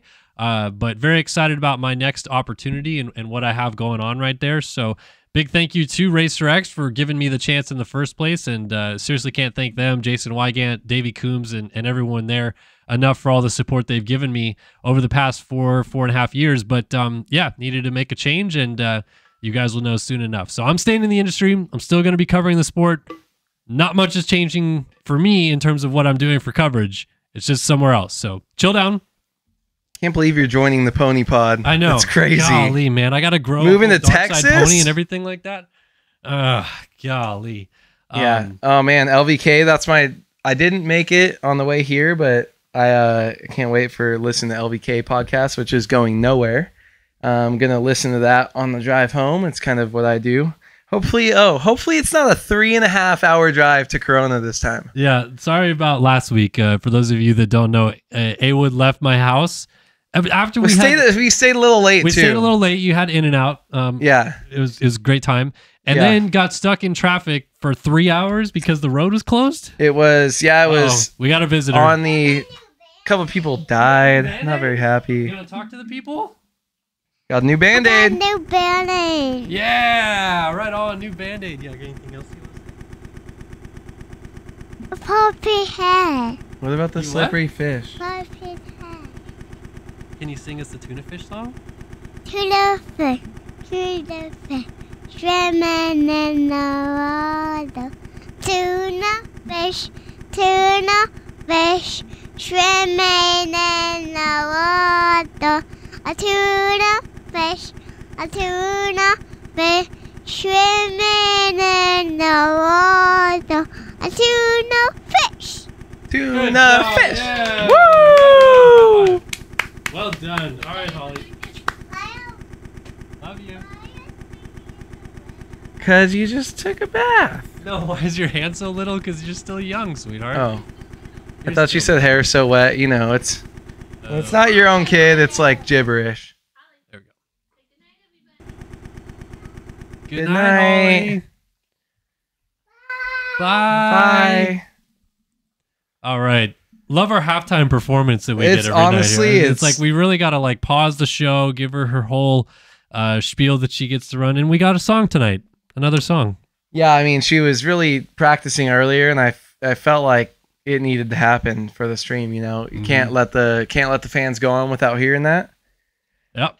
And now you know, tuna fish swimming in the ocean, keeping it real. Yeah, dude. Oh, so it's like a 40-minute drive from your house to mine at the end of the night, right? Yep. So I'm like, oh, dude, I'm just gonna go 80 the whole time, and I'm like south of Indian Truck Trail, like maybe 15 minutes to my house, and I'm like almost there, and I see red lights, and I just stop.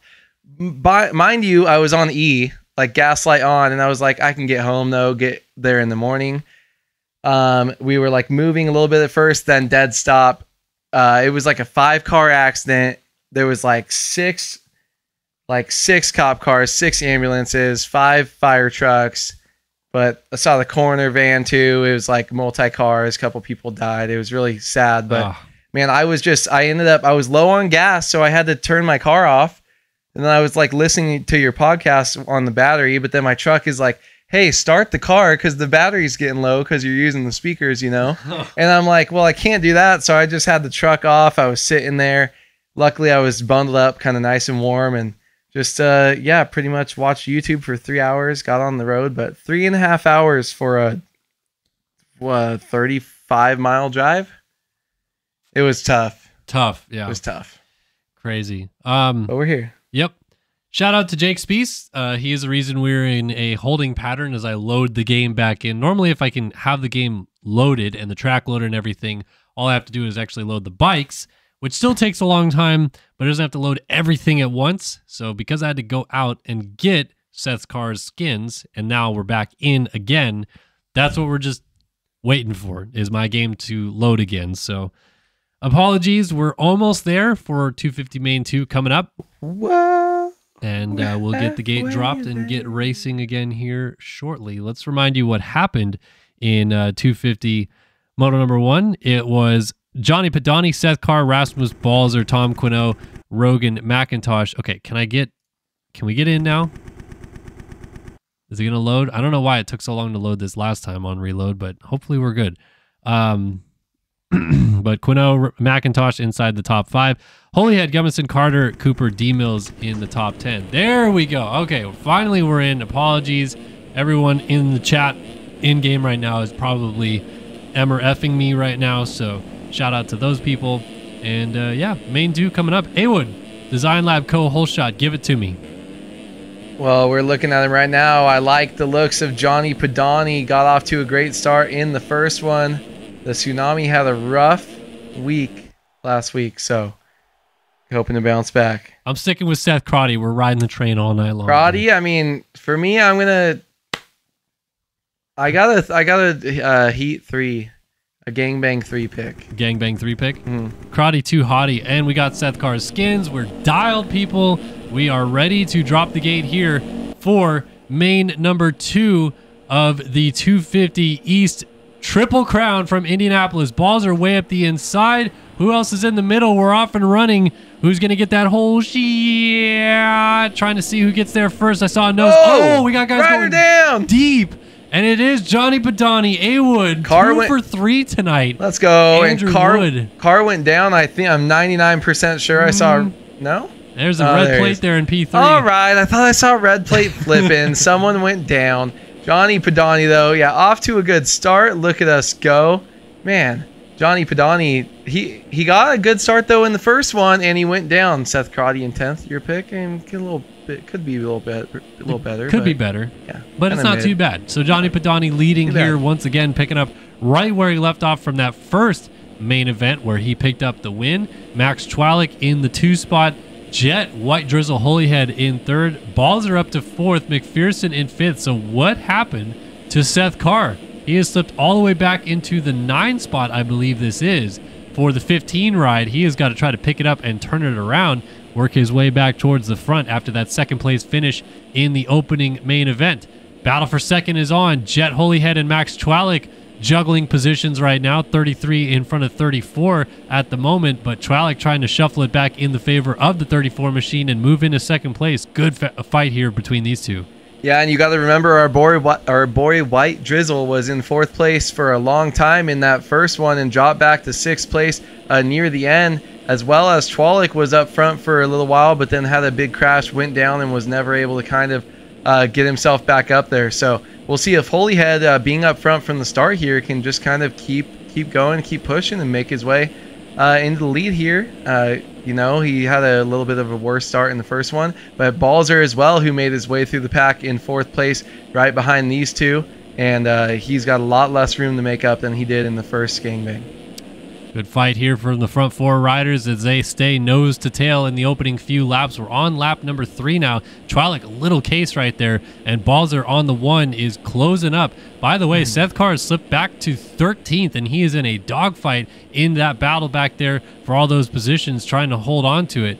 Trolic looks like he has found the groove a little bit again as he closes back up to the rear tire of Holyhead. If you're Padani in this situation, all you can hope for is that these guys get into a fight and allow you to open up the gap, because right now it's still close, but it could get a lot bigger in a hurry with that gap out front if these guys battle each other. Yeah, I mean, you're definitely always wanting to move forward. You know, if you're these guys 2, 3, 4, you want to move forward and not really get stuck kind of battling with each other when you know you have someone up front that can pull away. So these guys really need to kind of settle into their own race pace. And they actually, besides Trolic making the mistake here, jumping off the track, Woo! Look at that, Balzer up, ooh, very close to him. They jump side by side, not able to make the pass, but man, they were actually just separated enough to where I feel like you're not racing each other, you're doing your own thing. But Trolic made that mistake on his own, so maybe pressure getting to him after another good start. Don't want to kind of fall down and get put back again. Yep, Balzer definitely had a couple mistakes right there as he tried to avoid hitting Trolic, who just rejoined the track. So it is still really close at the front. Johnny Padani brings us down the start straight. Then Jet Holyhead in 2nd place. Max Trolic in 3rd. And Balzer with a little slide out, still holding on for 4th. Maxime Vanderbeek just tucked the front end at the end of the whoops. He is in 5th.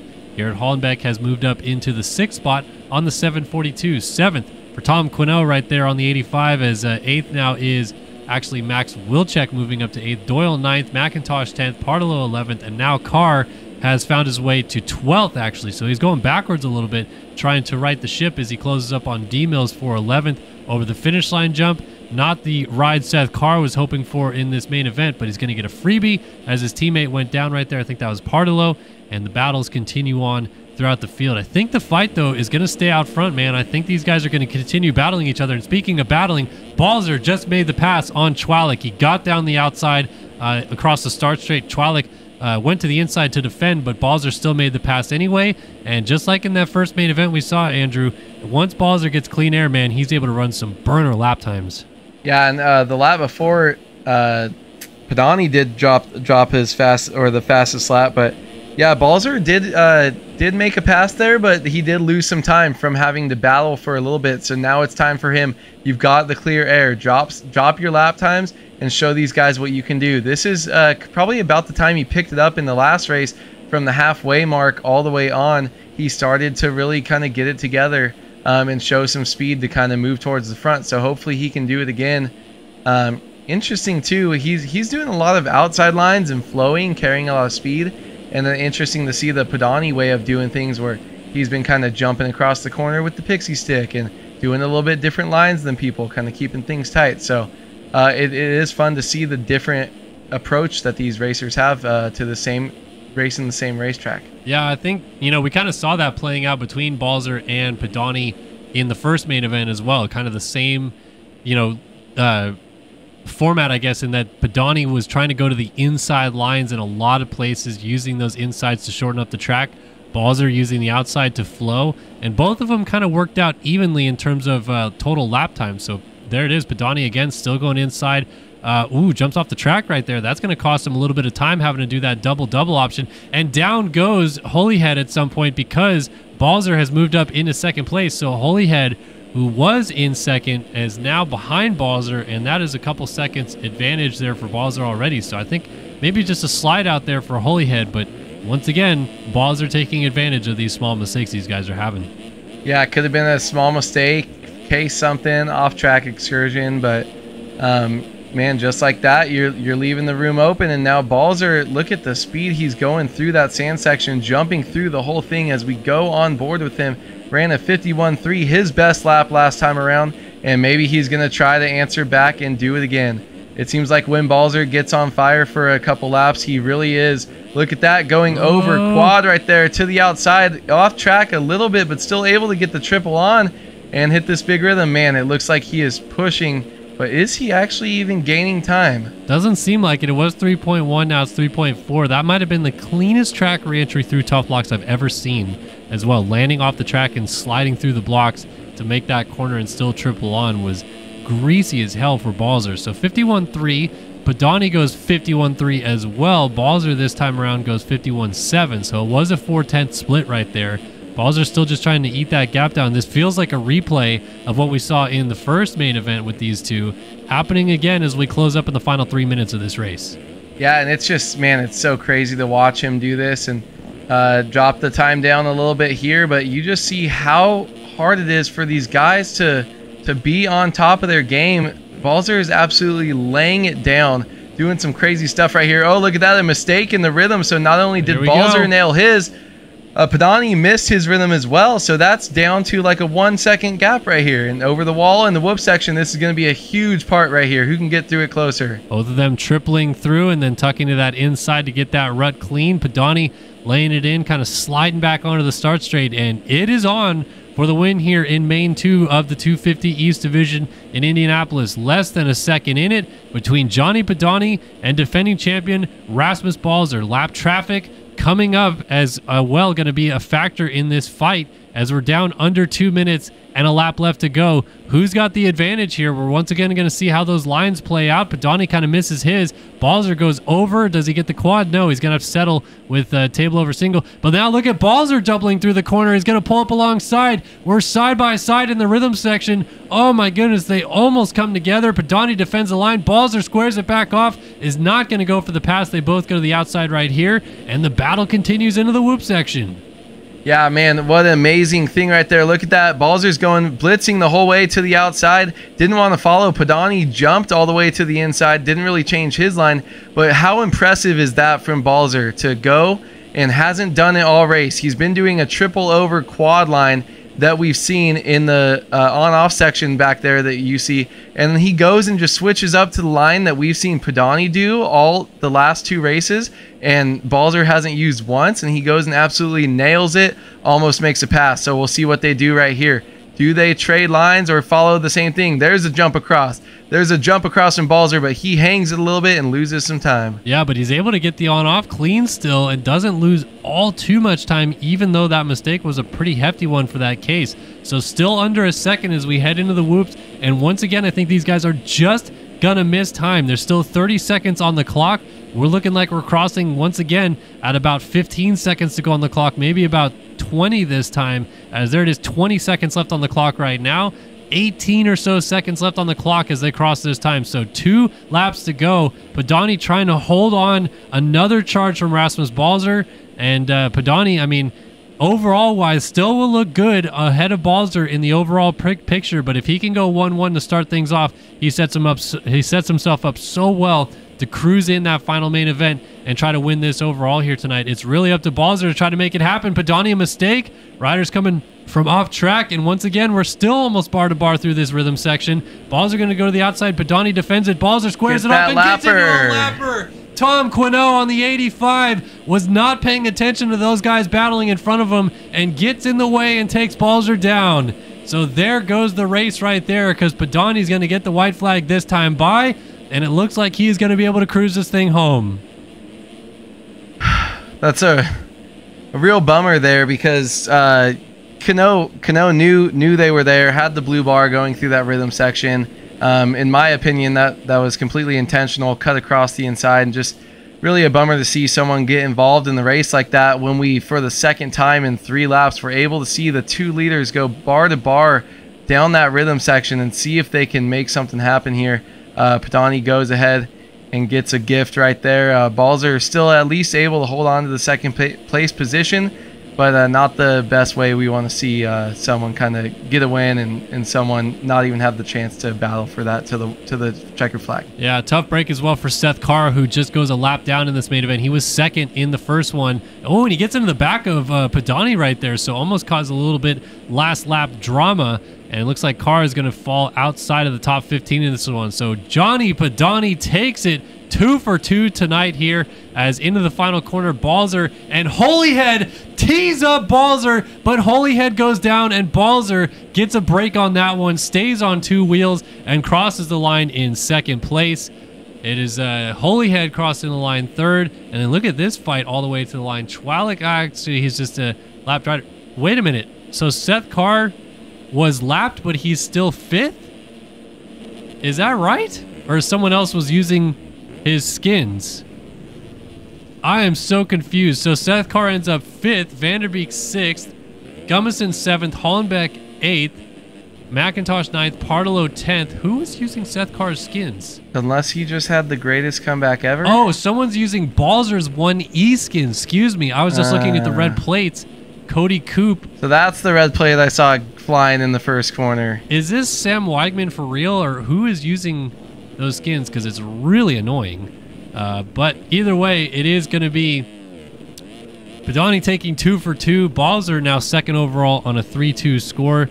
So it's Padani, Balzer, Holyhead, the top 3 standings as it is right now after this one, which, funnily enough, that's how they just finished in this race. Going into the final main event for Johnny Padani, he only needs to finish 2 spots behind Rasmus Balzer or better, and this is his night in Indianapolis.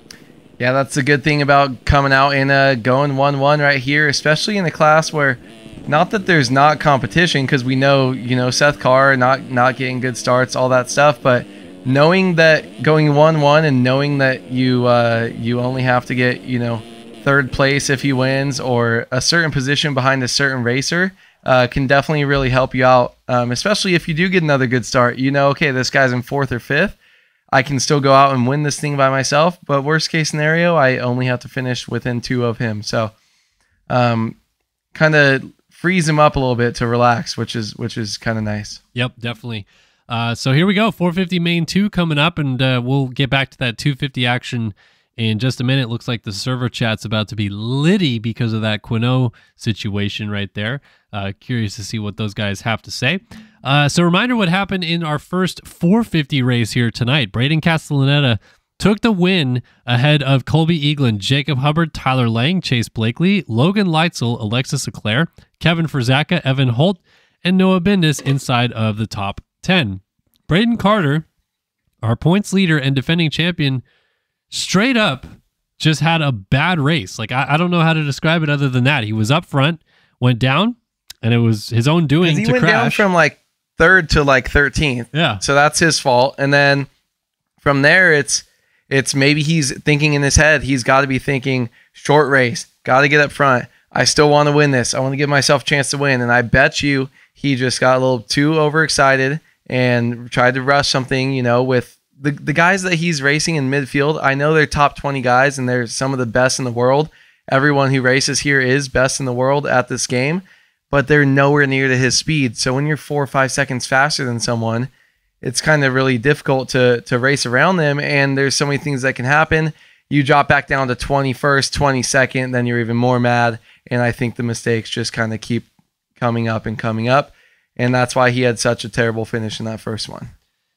Yes, indeed. So we'll see if he can turn it around in main 2 and maybe provide some fireworks for this overall, because he's kind of out of it now, but he could be a spoiler as well, as Castaneda, Eaglin, Hubbard, Lang, those guys are trying to go for it with consistent results. Carter sneaks in with a couple wins here and really throws a wrench in the program for those gentlemen. So 450 main 2 coming up here in Indianapolis. We are halfway through our main events here tonight, but we're already more than halfway through the night show as we head into our final hour, I think, of what we'll see for racing action. And this should be a pretty good little battle here in this main event based on what we saw in the first one.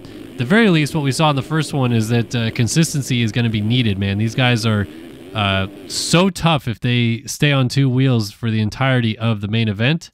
And if it happens again, man, they're going to make it interesting for us. Yeah, if you're getting a good start and staying up, you're guaranteed a good finish, especially on the track where so many people are making so many mistakes. This one is, yeah, the racing has definitely surprised me and brought a little bit more than I anticipated, which has been really, really cool. A lot of tight races happening too. Maybe not too much separation until someone gets exploded by the track, but it's cool because we've seen these four or 5 man battles, all the way from the LCQs. We see kind of groups 1 through 3, 4 through 7, stuff like that, where people are kind of together battling for position. All right. Well, we did not get a Design Lab whole shot pick, so we're running it back. We got Leclerc versus Hubbard into turn number 1. Who's going to get it? We're off and running for 450 main number 2. Hubbard versus Leclerc going side by side. Who's going to get around the corner first? It's going to be Hubbard again. 2 for 2 for the 78 machine. Oh, and Leclerc gets hit from behind. I think that may have been Blakely. Carter's up here. Lang has got another good start. I think he is in 3rd on the 5. So now we get to see Hubbard versus Carter, the 2 teammates. These guys are tight, hang out a lot together, and they put on a show for us last year at Anaheim. Are they going to put on a show for us here in Indy? Let's find out. Oh, yeah, these guys toy like a tiger, and maybe we can see Braden Carter feeling himself after a great start, racing around with his buddy and teammate, and I think this is where we're going to see him more comfortable, and we might see something special from Braden Carter this race. He's going to go inside here, but look at that, all the way to the outside. Jacob Hubbard doesn't really lose anything. It's just what he likes to do. The only thing is, if it's not your friend right behind you, someone could probably go over and block off your kind of route for you there. But Jacob Hubbard, Braden Carter off to a great start, but they do have some competition pretty close behind them, and that's Tyler Lang again. Oh, and he's down after another great start. Castellaneta goes by. Leitzel's through. A lot of the familiar faces that we saw in the first main event are up here, despite that crash from Leclerc kind of hindering things going into the second turn. So Castellaneta, our main 1 winner, is hanging out, hoping these 2 up front get into it, and the battle is really on, man. Carter is putting the heat on Hubbard out front. This is going to be a fun one in these first couple of laps to see how they kind of deal with each other, because they're definitely talking to each other in the same Discord. They do that for every single race. Hubbard swings way wide. Carter's trying to defend, and Carter's going to go to the lead with that inside line. Yeah, and I think it does benefit them racing so close together, because they do have different lines there, but that's not Hubbard letting Braden go by any means, but Braden probably saying, hey man, I got a good drive, I'm up the inside, and then Hubbard can see him and know that he has it. He did that wheelie, didn't slow down or anything, just kind of being like, let's go, me and my boy up here, and he knows he had that pass, or that pass was made on him, and these 2 can just go back to racing. But man, if Hubbard gets back on Carter, you will not see him scared to make a move back on Carter. Just because they're friends, they're still going to race each other to the extreme. Yeah, I feel like Carter is pissed off after that first main event, man. The way things went for him to finish 16th, he looks like he is a man possessed out front in this main event, because it's been not even a full lap, and he's put 2 seconds into Hubbard in P2. So now Hubbard has to go back to the defensive mode, because this is really the battle for the overall right here. Castellaneta versus Hubbard. Hubbard was 3rd in the first main. Castellaneta took the win. Now they are 2nd and 3rd on the racetrack respectively, and this could set us up for a dogfight between the 2 of them going to the final main if they stay this way, but I don't think they're staying this way. This is going to be a close fight between these, as well as Hubbard misses the triple a little bit, and here comes Castellaneta trying to make a pass. Yeah, Braden is just on his game tonight, man, trying to make a statement. And really, I would think he wants to get up to Leclerc or Braden Carter up front.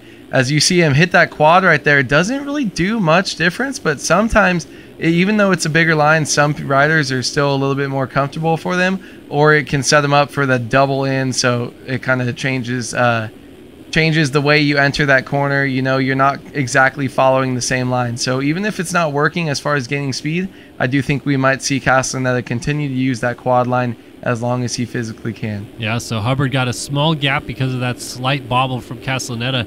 How about Logan Leitzel as well? He was really strong in the first main event with a 6th. He's now in a position for 3rd overall with 6-4 scores as he runs in 3rd place right here. This is by far the best we've seen Logan ride all year, because he's made a few main events, but this is not the same Logan Leitzel that we saw early in the season. You think he's just feeling himself after Birmingham? Maybe. Just knows he's like, I'm that freaking guy. Let me go out here. And he used to be a guy. He was a champion.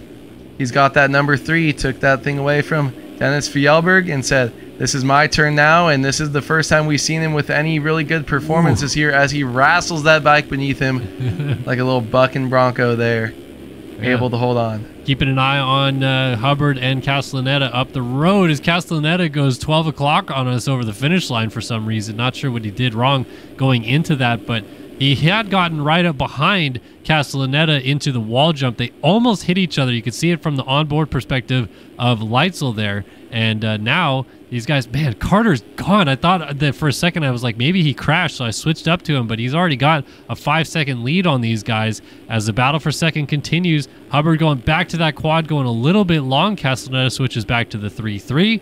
And there's still just about a second between these two as they fight it out for what could be the overall win by the end of the night.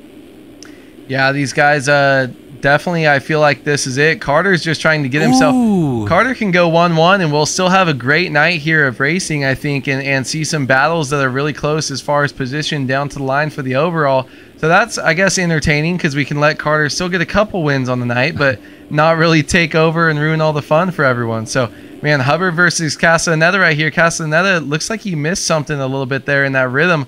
Hubbard's going to gain a little bit of speed, and he's right back on the wheel. Haven't seen too big of dualies yet, too, and we need to get some before the night is over. Yeah, I think the problem with the dualies is both the triple and the finish line jump. These guys are trying to tuck to the inside in a 90 right after it, so it's not like they're tossing it, setting up for a bull berm or anything like that. They're just trying to get that perfect scrub so they can arc the corner, which is why we don't see the dualies, but we are seeing a sick dually battle between these two, man. Castellaneta made that pass on Hubbard right here last time. By now, Hubbard goes through the tough blocks and cuts the track. The timing gate's going to pick him up because he did go through 2 of them right there, but yeah, it does. So he's going to get some penalties for a cut right there on his total race time, but settles back in behind Castellaneta and keeps the fight alive. Devin Davis is all over Logan Leitzel right now in a battle for 4th, and talk about the best we've seen Leitzel ride all year. This is perhaps the best Devin Davis has ridden all year, and these guys are having a great battle for this 4 position. Yeah, it is, and he was off to a great start actually in the first race, and I was kind of keeping an eye on him, and I saw him explode and get together with someone. So a bummer for him. You know, it's hard to come back from that, but man, I wonder where he started from in this race. Didn't really see him off the rip to see how far he's moved up, but he looks great right here because Logan Leitzel has been good and keeping it close, and Devin Davis looks like he's pretty spicy there. Blows a little bit of a corner there, but so does the rider behind him, so he's not losing anything as far as people gaining on him. And will Devin Davis be able to make it up and make a move on Logan Leitzel? This would easily be his best finish of the year as far as a single race. Yeah, he is mixing it up out front. It is Tharp on the 23 who's hanging out back here behind these guys, and then Frank Jackson bringing up the caboose of kind of this front train here. That is the first 7 riders separated by 16 seconds. Pablo Vial is in 8th with Evan Holt. Another good ride for Holtzy. He is in 9th. Unfortunately, he's looking at 9-12 right now, but he's up to 9th again, so I think he's going to move up in the overall results here. But he was 12th overall with a 9-12. Leclerc hanging out right behind him, rounding out our top 10 positions. Colby Eaglin's having an awful race right now in 16th as we go back to our leader just past the halfway point of this one. Braden Carter, man, he is just putting burner after burner down. 51 flat, 50.5 is his best. Almost a 10-second lead, and no one's crashed behind him. Like, this is just a straight up pull away and show him what you're made of kind of ride out of the champ. Yeah, I think this is what we're used to seeing, right? When Braden does get a start, no crashes. Watch over the bars right now. Just kidding. Commentator's curse, hopefully not coming tonight. But yeah, Braden Carter, top 3 start. Go up, get into the lead early, and show everyone what you could do. That's what he's there for. That's why he's multi-time champion. And he's going to be going for the world record wins probably here shortly if he keeps continuing the domination in Supercross, at least, that we've seen from him for the last couple years. But man, look at that, 50.3, and made a couple mistakes, which is just crazy because I saw a couple in that half lap that we watched him, and he's still dropping faster lap times than everyone else on the track. Yeah, this is an unbelievable ride now, almost 11 seconds out in front. Still Castellaneta, still Hubbard battling for second place, man. These guys have been separated by a straw for most of this race, and now Leitzel just went down, or no, that was, sorry, not Leitzel, his teammate Stevenson behind him, a lap down just went down. Caught me off guard, but happens to the best of us. So Hubbard, I don't really know what to make of this battle between these two, because it doesn't seem like there's really any difference in what they're doing at this point. They're both kind of hitting the same lines for the most part inside. Hubbard's still blitzing to the outside occasionally, but look at Castellaneta. He's blitzing, but this time it's to the inside. So I don't know, man. Like, what's going to happen in this battle in these final couple of minutes? It's tough to tell. I mean, I think maybe we might have just seen it right there. It's going to take one small mistake from one of these guys. I know they do have a different rhythm that Castellaneta likes to quad in that long section, and Hubbard doesn't really do that, but I haven't really seen Castellaneta doing it too much recently. I think it's going to be one small mistake. Someone barely loses the rear end or barely cases a jump or something like that. You know, could be a Carter? Small swap through the whoops. So Carter did go down, and so that's actually going to let them be a little bit closer here. But yeah, still for the guys behind them, I don't really know. And there's a small mistake by Hubbard actually that opens it back up. So now Castellaneta is looking at the possibility of sneaking a race win off of Carter here if there's another mistake for the champ. As it's a Phil Ski and Snowboard 1, 2, 3. They are laying it down. D. Davis has made it into fourth. He has gotten around Logan Leitzel. Leitzel's still hanging out with Frank Jackson in a battle for fifth, and Jackson just goes right over the bars, just decided his head needed to be on the ground as he just went right up and over the bars, trying to find this battle between Tharp and Leitzel, because that's a good one right there as well. And now they're right behind Devin Davis, who is still in the fourth spot. Man, good fight in either the fourth spot or the lead battle, because you don't know what's going to happen. It's still Carter ahead of Castellaneta, but I feel like Carter's another mistake away from things getting away from him here. We've seen it in the past couple rounds where things snowball a little bit when he makes one early mistake and things rile him up a little bit. So trying to calm down and win this thing with a few laps to go is the one. Yeah, I honestly don't think it's going to happen, but we'll have to see. We don't have too much time left. And Devin Davis actually dropped back to fifth. I think Leitzel might have got him for fourth place if I just saw a crossing timing. So yeah, Logan Leitzel did get back by, and D. Davis dropped back. So they kind of traded spots there. But this is really the only kind of battle on the track right now. D. Davis, I think that's a lapper that was in between. Leitzel down. So Devin Davis back into fourth place. Leclerc, after an early crash, all the way back up to seventh. I think he's right behind Leitzel, who is now sixth. Yes. And then Tharp, Rogers, Holtze, the top 10. So this is a good fight here between a couple single-digit dudes, with Leclerc tripling to the inside of Leitzel, not able to make that pass just yet. Davis still holding on to fourth, just ahead of Frank Jackson. In fact, their fight might even be better between the two Cowie riders, Underground RC and the DX3 Cowie of Devin Davis. Underground RC machine, and Frank Jackson just goes down as I say that out of the 5 spot. So now that moves Leitzel up to fifth, and then he goes off the track, and Leclerc goes to fifth. These guys really can't quite put it all together, but Devin Davis is having a hell of a good ride in the 4th spot. Let's see if he can hold on for one more lap. Castellaneta trying to make a last-ditch effort on his teammate Carter, but I think Carter's going to bring this thing home for us. Yeah, and besides, under my experience, I'm normally the guy who's had a ride like Leitzel had. Oh, I was so good up front for so long, and then you drop back, and then it's like, oh, how the hell did Leclerc get from 20th to 4th, and then why did I start in 3rd and drop back? But, man, a great ride, statement ride coming back from Carter, and we'll see if he can do this again in the 3rd one, right? Yeah, I mean, like I said, it looked like he rode pissed off in this one, and it comes to fruition for him as he wins 450 main event number 2, the champ back at the point. And look at that, Hubbard does get around Castellaneta on the last lap. He gets 2nd, Castellaneta gets 3rd. That should keep them 1 point apart heading into the final race. Leclerc versus Davis for 4th in the whoops on the final lap. Davis sent it. He goes through the tough blocks, kind of rides it a little bit. Leclerc cuts across D. Davis. Does he go for it into the last turn? He settles behind him, and it looks like D. Davis is going to be content with 5th in this one as he crosses just ahead of Leitzel, 7/10 down on the 3 machine. Rogers, Jackson coming to the line with Lang right there. That was a good fight as well, those two. And Holtze beats out Tharp to the line as well. Frizaka looks like he is going to be P12. Yes, P12 for Frizaka. Vial, and then Eagland way down here in 14th, a lap down. Let's see if cuts change any of this up at all. Looks like it actually kind of all stayed the same, which is crazy for how close it was. But Carter back on top in this one. But Castellaneta leads him by 1 point going into the final race of the night. Yeah, something to note. I think that says Hubbard 2.24 seconds or 3. Well, remember early in the main, he cut went through that. Yeah, that corner. It's cool. That's kind of the one downside of if you do something like that, and there are timing gates too close together. The game does the math that you went through those 2 timing gates faster than your average for the rest of the race, or everyone's average, I think, and kind of assigns you those cuts. That's why they're different times for different people, depending on how fast you went through it. The thing is, he did stop and let the other rider go by, which is great for him and great sportsmanship, right? If that happened in real life, you wouldn't get a penalty. You just get going, right? You accidentally cut 10 feet off a corner.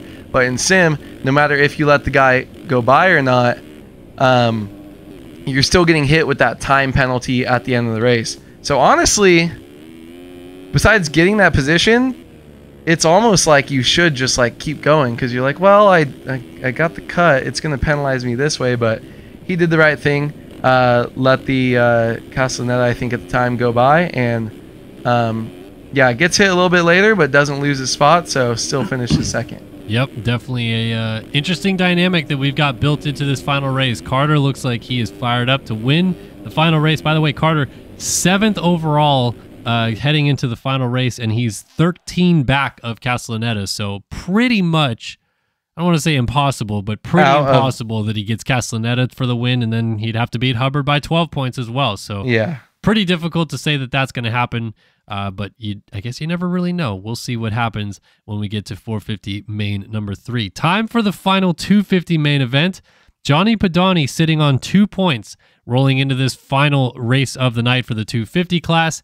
5 points for Rasmus Balzer, 8 points for Seth Carr, 9 points for Jet Holyhead, and 14 points for Jared Gummison is what we're looking at in terms of those battles. I'm trying to get live timing to load again for me, but for whatever reason, it's not working. Yeah, I can load it, but it'll freeze. It won't update. Oh, there we go. Now it just loaded once again for me. So there we go. Yeah, that's what we're looking at rolling into the final race of the night here. Pedani, Balzer, Carr, Holyhead, Gummison is what we're keeping an eye on. All right, live timing is back and good to go there. I was going to look at one other thing. I'm trying to remember what. Oh, I remember. So, a little bit of a backstory that we're keeping a track of here. Jeremy Smith is the all-time 250 Supercross winner in this game. He has won 10 250 Race Factor Gaming North America Supercross main events. He's a 2-time champion, West and East in 13 and 14, I believe. I think he did West in 13, 14 was East. He's all-time 250 winner. Rasmus Balzer, last year's 250 East champion, is on 9 career wins.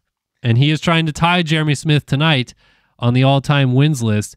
And he could do it if he beats Johnny Pedani by 3 positions and potentially wins this final race. So that's a stat we're keeping track of and seeing if Rasmus Balzer gets it done.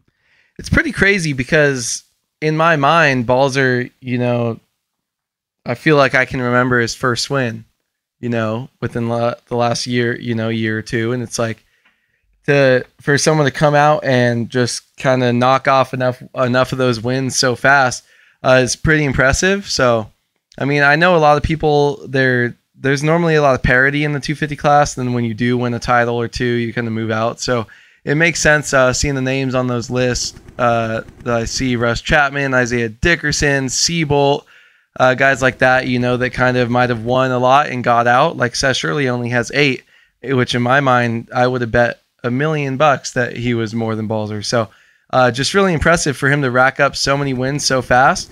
And he's still got so many races still left in this championship. So even if he does move up at the end of the year, he's got a couple more races to kind of establish himself as the all-time race winner in the 250 class. Yeah, I mean, what's crazy about that all-time wins list is it's a pretty dang old record. And we talk about Tyson Fresquez's career wins in the 450 class. That could be another record that's broken this year by Braden Carter. But Jeremy Smith won these titles in 2014. We're talking about 10 years ago that he set this all-time record in the 250 class. So can Rasmus Balzer add his name atop that sheet? We'll find out here tonight in about 12 minutes time. Here we go. Final 250 race of the night. We didn't pick a design lap whole shot winner. I got Seth Crotty. You got Seth Carr. Rasmus Balzer's trying to win his 10th 250 main event and get the points lead back. Here we go. Final main is underway in the 250s. Balzer's got a great start. Let's see if he controls it to the inside. I think he will. He's side by side with Partolo, but it's Balzer with the whole shot this time through. And I think that was Padani who spun around in second. Whoa, that was really tight with D-Mills going the opposite way. And to the race lead goes Partolo for the time being. Balzer almost lands on his rear tire. Partolo goes over quad. Balzer trying to take the lead, doubling to the inside, but Partolo's out front on the 52. Yeah, Partolo is moving right now. Sometimes you haven't been up there in a little while and you get a good start and you just make the moves as quick as possible to get up there. And Partolo is absolutely ripping right now. We'll see how long he can hang on to this. I do think I saw Seth Carr go down on the start straight, and then we did see another crash go down with Johnny Padani in that first rhythm section. White Drizzle also not up there, so that's going to be something to keep an eye on. Padani in 12th position right now, and all we said was Balzer needs to beat Padani by 3 positions to be able to take home and tie that all-time wins record in the 250 Supercross class. And look at that. He's up front. It might be behind Partolo, but he's way ahead of the rest of the guys that he's been battling for this overall. Yeah, Balzer currently, as it runs, 7 points up for the overall win here tonight, trying to double through that inside and make the pass on his teammate Partolo. Partolo misses the rhythm, and Balzer almost comes together with him. No one else actually gained time right there, which is really odd to see that battle. Gummison going at it with Tom Quinault in a battle for third, and Quinault cuts across, absolutely lays himself out instead of knocking Gummison down, and Gummison has to go up and over the wall jump. A lot of riders just went by in that situation. Back to the lead battle because Balzer's all over Partolo.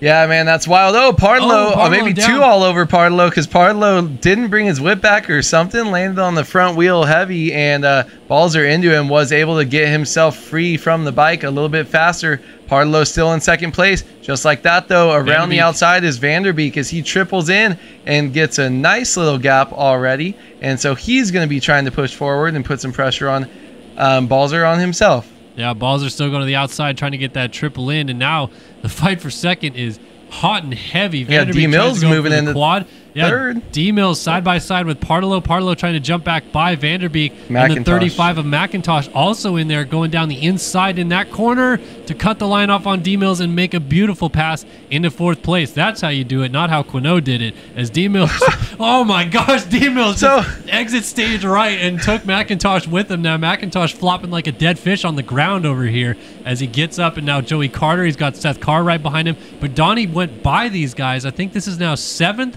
for the 26 ride, but Balzer's leading, so Padani has to try to get all the way up to 3rd to make this thing go back in his favor. He is 2 points off right now. It's actually 6th place that he's moved up to, or 5th? Yeah, 5th now for Padani, so continuing to charge forward. Needs a few more positions, though, to help out his cause. So if he gets 3rd and they tie, tiebreaker's the final moto. Final moto, so Balzer wins anyways. Yep. So he actually has to get to 2nd. Well, no, he was 3 points up, so if he's 4th, they tie. 3rd wins. He was 3 points up on Balzer. So if he gets 3 points and Balzer gets a 1, that's a 2-point split. So Partolo's 2nd. 3rd or 2nd is good. Vanderbeek 3rd, D-Mills 4th, and here comes Johnny Padani in 5th. So this would be a battle for the overall win if he can get around these 2 guys ahead of him. D-Mills just wants to make a pass on Vanderbeek to get on a podium spot in this moto. And Partolo playing defense for Balzer up ahead of him. This is such an interesting dynamic as we're not even halfway through this final main event of the night. Yeah, it's about time. D-Mills has showed some speed here, but we'll see. Hopefully he doesn't throw it away. He's been riding so well and he's got so much speed. I was assuming he would be a 3 to 5 guy, you know, kind of consistently in this class, but really hasn't done that. Shoot, barely even a top 10 guy at times. So good to see him riding good up here and chasing down Vanderbeek. He was really close to Vanderbeek and McIntosh when he almost went down the first time in the whoops. See if they can both get through cleanly. Nice triples from all of them, hugging that inside. So not really gaining too much of an advantage. And this battle is actually tightening up a little bit more. We got riders in front and riders right behind. Yeah, Partolo, Vanderbeek, Mills, Padani, 2, 3, 4, 5 on your screen. They're all still chasing Rasmus Balzer's. Padani almost went through the front door. I feel like Parlo almost went through the front door, I should say. And yeah, Balzer is checking out. So this is really, D-Mills almost landed on Vanderbeek, who is short. Padani is just hoping not to get collected if these guys get together, because he does not want to be involved in this mess whatsoever. Checks up to go on-off behind Daniel Mills, who tripled on. Oh, Parlo down the inside, side by side there with Vanderbeek almost coming together. Look at this four-way fight for second place right now, and Padani's just like, please let me go by.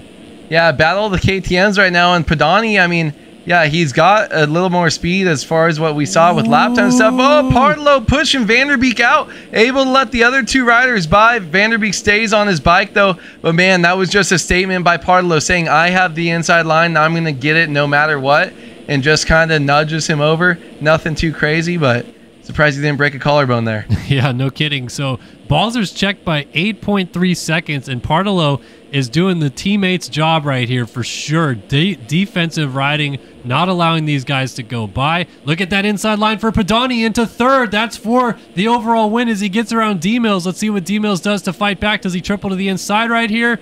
He checks in behind him, and Padani kind of shorted that triple, but it did not go too bad as they go up and over that wall jump right there, I should say. So now as they jump through the whoops, Parlo a mistake. This is going to be trouble for Padani because he's going to have to pass Parlo as Parlo continues to kind of slow the pace down, and he is now in a spot where he is winning the overall by 1 point in this battle of 5 versus 6 points right now as it runs.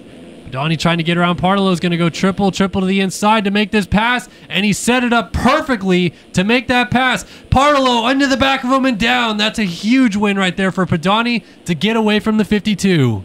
Yeah, that was absolutely huge right there. That bull turn just jumping to the inside. He needed to make a pass, but he needed to make it with a statement because Parlo, we saw the way he was with Vanderbeek, does not want to give up that position easily. But Padani didn't have to get it, but really truly should get it for the clear air and was able to make it happen. D-Mills, though, looking spicy right now because he looked like his speed was nowhere near close.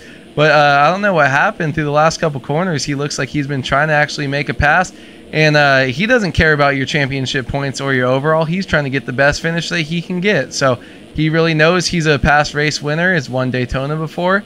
And I think maybe one other round. But D-Mills is trying to get up there and show these guys that he's what he's got and maybe play spoiler a little bit in the rest of the series. Yeah, so right now it's a 3-second gap back to fourth for Padani. That is a position he does not need to fall back to. If he gets third, he's still good. Second, obviously, things are going right in his favor. Still going for that double line, and things are working out pretty cleanly so far coming down to the final 2 minutes of this race. Rasmus Balzer, not really sure what he's hearing about in the Discord chat right now about what's going on behind him, but maybe he doesn't care.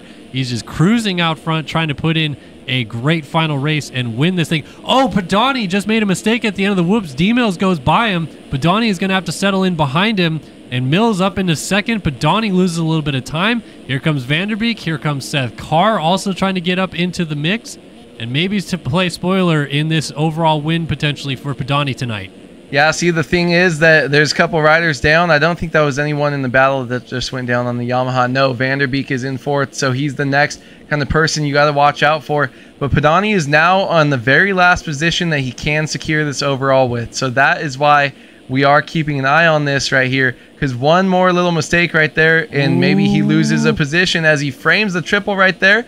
Can't do it. Look at this. Vanderbeek's going to get close. And this is exactly what Padani does not want. Yeah, he wanted to have clean air in front of D-Mills and not have to battle him or deal with the pressure from Maxime Vanderbeek. So through the whoops we go. We're coming down to the final minute of this, and this is for the overall win. Vanderbeek not a factor even for a podium at the moment, but he could change the entire overall winner score if he gets around Johnny Padani to take over third place in this race. It is a 1 point advantage for Padani. If he loses this spot, it would be tied, and he misses the rhythm section right here. Vanderbeek cuts across and takes over the position. Maxime Vanderbeek into third. Padani has to respond. I think they hit right there too when they were kind of coming across. It looked like Padani's bike got unsettled the way it would if someone barely kind of hits you but they both stayed up. Look at Padani now. You can tell he's pushing, doing his inside step on, step off line, which he has been doing all the time, but pushing just a little bit too wide there. Padani has now pressure from Carr, who's one of the fastest guys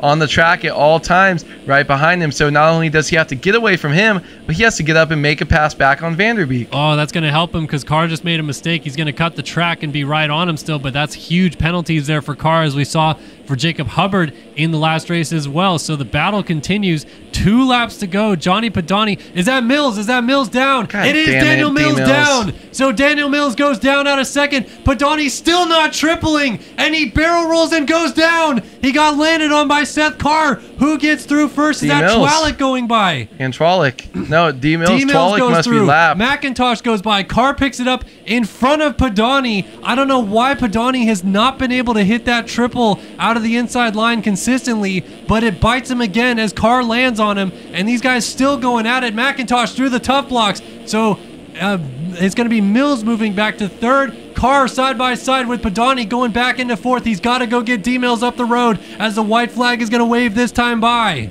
Honestly, Padani gained so much more time back there than I thought. I thought this was instantly out, but looking at who we've got in front of him and the amount of race time left, there is still a chance, especially as we get more into lappers. Padani got to get out of the way. That's Wilczek, and Padani slides out. He slides out, and through goes McIntosh and Seth Carr. That's massive because he had to get D-Mills, and those guys in front of him will prevent him from getting up there. Mills, 1 lap to go, is looking like he's going to hold on to third, and Balzer is going to sneak this win away by just cruising out front and letting the chaos go on behind him. Through the whoops. One more time, Balzer jumps in. He's going to be A-OK, it looks like, unless a big mistake on this final corner. It's still Vanderbeek, Mills, Carr, McIntosh, and then Padani, who is way back here now. Look at this, folks. Balzer takes the win in main 3. We'll wait to call it until these guys cross the line. Maxime Vanderbeek is going to come through and pick up second in this race. Daniel Mills is going to pick up third unless something else happens in this final corner, but that will solidify it. Rasmus Balzer is a 10-time 250 Supercross winner. He matches the all-time record. Seth Carr, Rogan McIntosh, and then Johnny Padani, who instant disconnects across the line in 6th place. That is just absolute heartbreak for Padani. I wonder what happened. There must have been, within those last 2 laps, something happened with that rut leaving the sand section, because he got unsettled both times, and that's the first time he wasn't able to make the triple, completely missed it, and got past. And then that time he got a big kick, still tried to go for it, and messed up the rhythm on his own. Just a real bummer there, man. The way that this road can affect the races, some guys it doesn't really affect, and sometimes just one rut, one line comes out, and with 2 laps to go, just completely upsets him. And man, just like that, Balzer tying the record for 250 wins is absolutely crazy, but that's an amazing stat, and congratulations to him on that and the win. Wow, unbelievable. Rasmus Balzer, he retakes the championship lead as well with that. So unofficially, it is Rasmus Balzer by 2 points over Johnny Padani. Seth Carr on 13 points gets 3rd overall on the night. So actually pretty good salvage ride overall for him to not retain the points lead, but still I believe only be 4 points down of Balzer. Rogan McIntosh gets 4th overall, and Maxime Vanderbeek ends up getting 5th overall on the night. What a 250 main event that was to cap off that overall standing. Now it's on to the 450s, and Braden Castellaneta and Jacob Hubbard, really it's down to the 2 of them. 4 points for Castellaneta, 5 points for Hubbard, 11 points. Alexis Leclerc is on 11 points with a 7-4 and has an outside chance at winning this thing from 5th place in the LCQ, which is crazy. But yeah, Castellaneta versus Hubbard, who we got? I mean, Castellaneta with the raw speed, but Hubbard, you know, he's gonna get the start, and he really showed us something in that second race. So, yeah, I mean, I'm gonna try to go with Castellaneta. I think it would be a cool story for him to knock out another fastest qualifier, you know, and just kind of get that first win, and you know, just go. What would it be? What's he at? 1-3. What? 1-3. If he can go 1-3-1, I just think would be cool after almost a perfect night, a couple mishaps, but to be able to get back up after getting knocked down in that second race, I think would be really cool for Castellaneta. Yeah, but I do think I'm still going to pick Hubbard as my hole shot. Oh, still picking Hubbard. Try to go 4 shot? for 6. All right. Just because I think he needs it to win tonight, I'm going to pick Alexis Leclerc. If he can win this final race, he would have a shot at winning the overall. Braden Carter won the second main event, but he's on 17 points. He does have an outside shot at a podium based on how things have kind of split the overalls behind him here tonight. But things definitely have not gone his way so far because of that first main event really throwing him off. Final race of the night coming up. We have got the Design Lab Co. hole shot one more time. You've got Jacob Hubbard again. I've got Alexis Leclerc again. And we have got a barn burner of a final main event coming up. Hubbard versus Castellaneta, mixing it up for the overall win here in Indianapolis. Yeah, I mean, we've seen some great racing, man, and it's just the Triple Crowns. They're not. That's so big. There's not a. I don't know if they're necessarily like not my favorite. They're not really my favorite in real life, but I do think we get some amazing racing in sim. There's so much kind of parity between the guys. Starts are a little less consistent than people can be, besides Hubbard, in real life. And I don't know, it's just fun to see 3 times the action, with all the main guys on the main stage here when we get to talk about it on Wednesdays. Well, this is what you guys all come to see, the final round showdown of the Triple Crown. 1 point in it between Braden Castellaneta and Jacob Hubbard for the overall win, but anybody could win this final main event, and it would not be a shock to the system. One more time tonight, who is going to get the Design Lab Co. hole shot? 30 card goes sideways, revs go up. Let's find out who's the winner tonight in Indianapolis. Here we go. It's Leclerc and Hubbard side by side, but actually I think that was Rogers who pushed a little bit out, and Hubbard 3 for 3 on Design Lab Co. hole shot wins tonight. He's going to lead into the second corner. He's got Carter right there. That is Tanner Rogers on the 55 also in the mix. So this is huge for Hubbard to get out front. Castellaneta looks like he's in about 6th or 7th on the opening lap here as they all chase a 78. Yeah, I mean, what a great start again by Hubbard. 3 for 3 is just absolutely insane. That guy knows something that the rest of us don't. But Braden Carter, once again, up close pressuring. Can he make an early pass and get away with this? I honestly think it might be in benefit to Hubbard to let Braden Carter by. And not that he's doing that going outside there, because, yeah, he's going to try to hold on to it. I do think Carter just made that move mostly on his own, but I think it benefits Hubbard to get in there, try to knock off some fast lap times with your buddy, and kind of get away. And I do think that's what he needs to beat Castellaneta here tonight. Well, Castellaneta's already up to 4th, and Leclerc, the other man kind of in this picture, is in 3rd. So Carter is just laying waste to the field here in these second and third main events. He's by Hubbard, and he's already starting to inch a gap out a little bit. There is Leclerc in the 2 spot, and then Castellaneta, or sorry, in the 3 spot, and Castellaneta in the 4 spot. So we saw Castellaneta have the raw speed in that first main event to run down and pass Hubbard, go on to take the win. Now can he do it again in this final race? He's going to have to do it to win the overall here tonight as those guys continue to get away. It's a Filski and snowboard 1, 2, 3, 4, and then Eaglin bringing up the top 5 positions off the start of this one. But all eyes on Castellaneta as he tries to close this gap down. Yeah, good ride by Eaglin, being the first non-Phils rider up here, and he's been the one that's also been kind of in the championship hunt, that's kind of up around there in points. So he's still battling for something too. He might not have had the best night tonight over these first 2 races, but definitely trying to make something happen. But on board with Castellaneta here. Let's watch him. Ooh, as he frames a triple hard. Say, let's watch what he elects to do here in this long rhythm. Most of the 450s are going outside triple on just because it is easier, and they can quad off that 5-footer right there. Yep. So it does kind of make that a little bit one line, but there are some guys going inside doing a couple different things.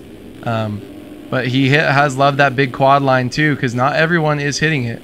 Yeah, it seems like, ooh, Castellaneta just got sideways. The fight for second is on. Leclerc is all over Hubbard.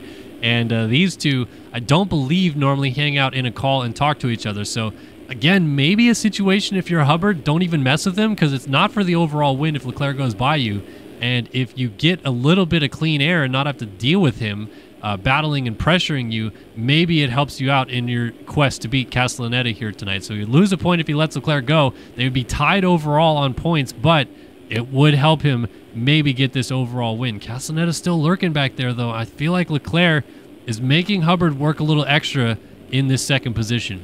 I was going to say, Hubbard, if Castellaneta wasn't so close, I think he would let him by or keep taking outside smooth lines and just kind of doing your own thing. If he gets by or starts showing a nose, just let him go. But he's actually still pushing because you don't want to be, when you're 1 point away from someone, you don't want to give away and be that one spot away, because then it's do or die. You make one mistake, it's over. Now with Leclerc behind him, who did get past him for a second on the inside, not able to make it work just because of how slow it is. But yeah, I mean, you got to keep an eye on him. I think he's going to try to stay smooth and stay ahead of Leclerc, even if it might be a little more nerve-wracking. Yeah, all right. So we saw that inside line that Leclerc took in that last corner. That's the first time I've really seen somebody try that, and it kind of almost worked. And then Leclerc tripling from the inside right there. He's going to land slightly off the track, able to still triple onto the inside and keep it close. But Hubbard keeping that gap steady, at least for the time being. Castellaneta's losing ground on this battle, so perhaps being in the fight with Leclerc is keeping Hubbard a little bit sharper right now. As Leclerc cuts across and absolutely lays Hubbard down. Massive crash for the 78, and just as we were talking about, maybe you let him go so you don't even have to deal with that, Hubbard gets absolutely sent and is now trying to pick it back up and get going again. He is probably fuming. Yeah, he still had that front end lock right there. You saw him tip over all on his own from coming through those bales or something, and then lost a couple more seconds. But man, that is what happens. You see him going, flying, flipping through the air, and that's what happens. This game has gotten a lot better with the lag from over here in the US of A all the way to France. And man, you just get a little bit more of the game trying to figure out what's going on. And that's why he got flung so hard instead of just kind of dropping to the ground. So Hubbard, honestly, I think it'll be a huge statement if he can regroup himself and start knocking off some positions and getting back up there towards the front of this pack. Yeah, fighting with Anthony Pachone right there, and that was real tight in that pass. So Jack Haley, you got Tanner Rogers up here, T-Lang went by, and then Castellaneta, who is still right behind Leclerc. Carter gone in the background out front, and really now what it comes down to is Castellaneta staying on two wheels and how much that affects what Jacob Hubbard is able to accomplish behind him, because Hubbard still about 8 seconds off of Castellaneta as it runs right now, but you never know, man. A crash out of Castellaneta changes this entire race. Sorry, I was drinking right when you passed it to me. Yeah, because that really, the battle is only between those two, because third place is Leclerc with 11 points, but these guys have 4 and 5. So there's got to be a huge gap between one of these two and Leclerc for them to take it over. And since Leclerc is kind of up front and they haven't really been dropping too far back, I really do think it's a tale of these two guys, right? Something crazy could happen if they both ended up dropping, all the way back to like 9th and 10th. But I don't really see that happening. I do think they stay a little bit higher, but yeah, Castellaneta is all we really need to keep an eye on, and there's a close call there, casing that triple. One fall from him, and it's now a new race, basically, and it's just kind of mano-a-mano again. So it is Castellaneta laying Rogers. What happened to Hubbard? He is starting to fall apart a little bit, and it's gone from bad to worse. He is now 9th in this race. Man, it was all there for the taking, and then Leclerc just took it all away from him. And, yeah, I mean, just getting a little bit closer to Hubbard as I have of late. Man, I just know how he's going to react to that. It's not going to be a feel-good emotion whatsoever. He's going to be livid, and when you ride a little bit pissed off, it's tough to regroup after a situation like that. So curious what he's going to have to say about this afterwards, because I don't think it's going to be too many nice words for the 7 machine. Yeah, I mean, Hubbard getting all sorts of out of shape right there. He is still able to keep it clean. He has been going outside there. But yeah, you saw it with Braden Carter in the first race, and Braden kind of got into a crash. It might have been his fault, and then, or it might have or have not been his fault. But then once you're down, if you make another mistake again, it's all about keeping a cool head, and he was never able to bring it up past like 17th. So Jacob Hubbard right here is in 9th place, battling with a rider who's probably a little bit slower than him. And sorry for Zaka. Yeah, call him out. But it's true. Kevin from Zaka riding great in 8th place. But honestly, you haven't been up there as far. I think for Zaka got a 4th place earlier. but Hubbard has been 1, 2, 3 for the most part today. So he wants to get by, but the longer it takes him, the more frustrated he's going to be. Yeah, so he's just going to try to make as much damage as he can through the field. For Zaka, Hayden Stevenson, Anthony Pachone, Tanner Rogers, Tyler Lang, and then Castellaneta. I mean, it's a tall task. I think this is Castellaneta's to lose at this point. Actually, Leclerc, because of all this chaos, has moved up into second overall on 13 points. If Castellaneta gets around Leclerc, it does help Hubbard's case a little bit to maybe still get second overall here tonight. But I don't think Castellaneta cares about that. I think for him, it's just do what Hubbard maybe could have done at the start of this one. Settle in. Don't try to mess with Leclerc. Don't get into a fight you don't need to, and hang on for this third spot. Yeah, Braden is exactly where he needs to be. Hubbard is the only one who can really help himself. One thing I did want to notice and also shout out was when we were moving up through that top 10 right there, checking out who's in between Leclerc, and he might not lose the spot to Castellaneta, just not yet. But we did have 2 of our qualifiers from our LCQ running within the top 10 of this race, and that was Stevenson and Pachone. So really cool for them to kind of have a good third moto, and they maybe finally figured out the track a little bit. Yep, so Leclerc, man, just like in this dogfight with Castellaneta, but it's not even so much of a battle as it's just Castellaneta not trying to run into Leclerc, making mistakes. As a 10-second lead still for Braden Carter. He's got this thing about sewn up. So it's Castellaneta, Leclerc, Hubbard, Lang, Carter, the top 5 overall as it runs. We'll see if anything else changes. Hubbard is into the 8th spot, but he's still behind Hayden Stevenson trying to close that gap down. Yeah, I think Castellaneta is just trying to bring this thing home in the final 2 minutes of this race. Let's go back out to our leader because we haven't talked about him nearly at all watching this fight for the overall win, but man, Braden Carter showing us what could have been had the first main been a little bit different. If he doesn't crash early in that one, in that fight for third place, maybe he doesn't finish 16th, and maybe he is on his way to another huge win here in Indianapolis. Instead, he's going to settle for a so-so result because of that 16th in the first moto. But either way, the points gap is still massive. Yeah, I mean, he hasn't really shocked me too far this race as far as how much he's pulled away, but maybe it's Leclerc and some of his rivals getting good starts up there with him, and just everyone's feeling the flow on this track. But yeah, it could have been another really dominant, boring race from Braden Carter with a 1-1-1. But one race out there where he had a huge blow up and he wasn't able to make it happen, and allows us to see at least a different overall winner. But man, the fact that he can just come back out and do this is pretty awesome to watch. It's just impressive at this point. Yeah, I mean, it's Braden Carter. We're at this point now where he is walking ever so closer to the all-time 450 Supercross wins record. He's on the doorstep of being the first ever 4-time repeat champion in the game and the second ever 4-time 450 Supercross champion in the game. And it's all Carter, man. He's got this thing in his back pocket if he so chooses. Oh! Castellaneta is down out of third. Through the bars he goes. It's going to be Lang going by for third. Got a rider getting up right there, and now that is Castellaneta fourth. Here is Rogers battling with Holtze a lap down, then Stevenson, and then Hubbard. So still pretty big gap, but that is something of note. A little late mistake there for Castellaneta. He can't afford another one. Yeah, it's crazy to see because he kind of did that all on his own. I thought that if there were more riders, he would have trouble getting back on track because where he fell on the inside of that inside rut after that whoop section. But we'll see how much this shakes things up. And now we have to put ourselves inside Braden Castellaneta's head. And if he's now worried because someone's telling him he has the overall on math, but he just fell and he's not out of it yet. But yeah, maybe we'll see him unsettled these next couple laps, or will he be able to get back comfortable and start clicking off his laps again and not even worry about it? White flag out, and they just clipped the timer. I mean, they were about 2 seconds past the 12-minute mark when timing and scoring flipped over and the white flag came out. So that's huge for Castellaneta. Doesn't have to do 2 more laps, just 1 more lap around this racetrack to get it done. And yeah, Hubbard has fallen even further back by the looks of it. Yeah, he's down again. So it's all falling apart at this point. It's all Castellaneta to bring this thing home and win his second ever 450 main event, his first ever overall at a Triple Crown. It's all going to be this man in the final main event, though. Braden Carter has got it done We talked about the potential of him spoiling the results here by a couple wins after his 16th in the first moto, and he does just that. 16-1-1 performance. Braden Carter takes main 3 in Indianapolis.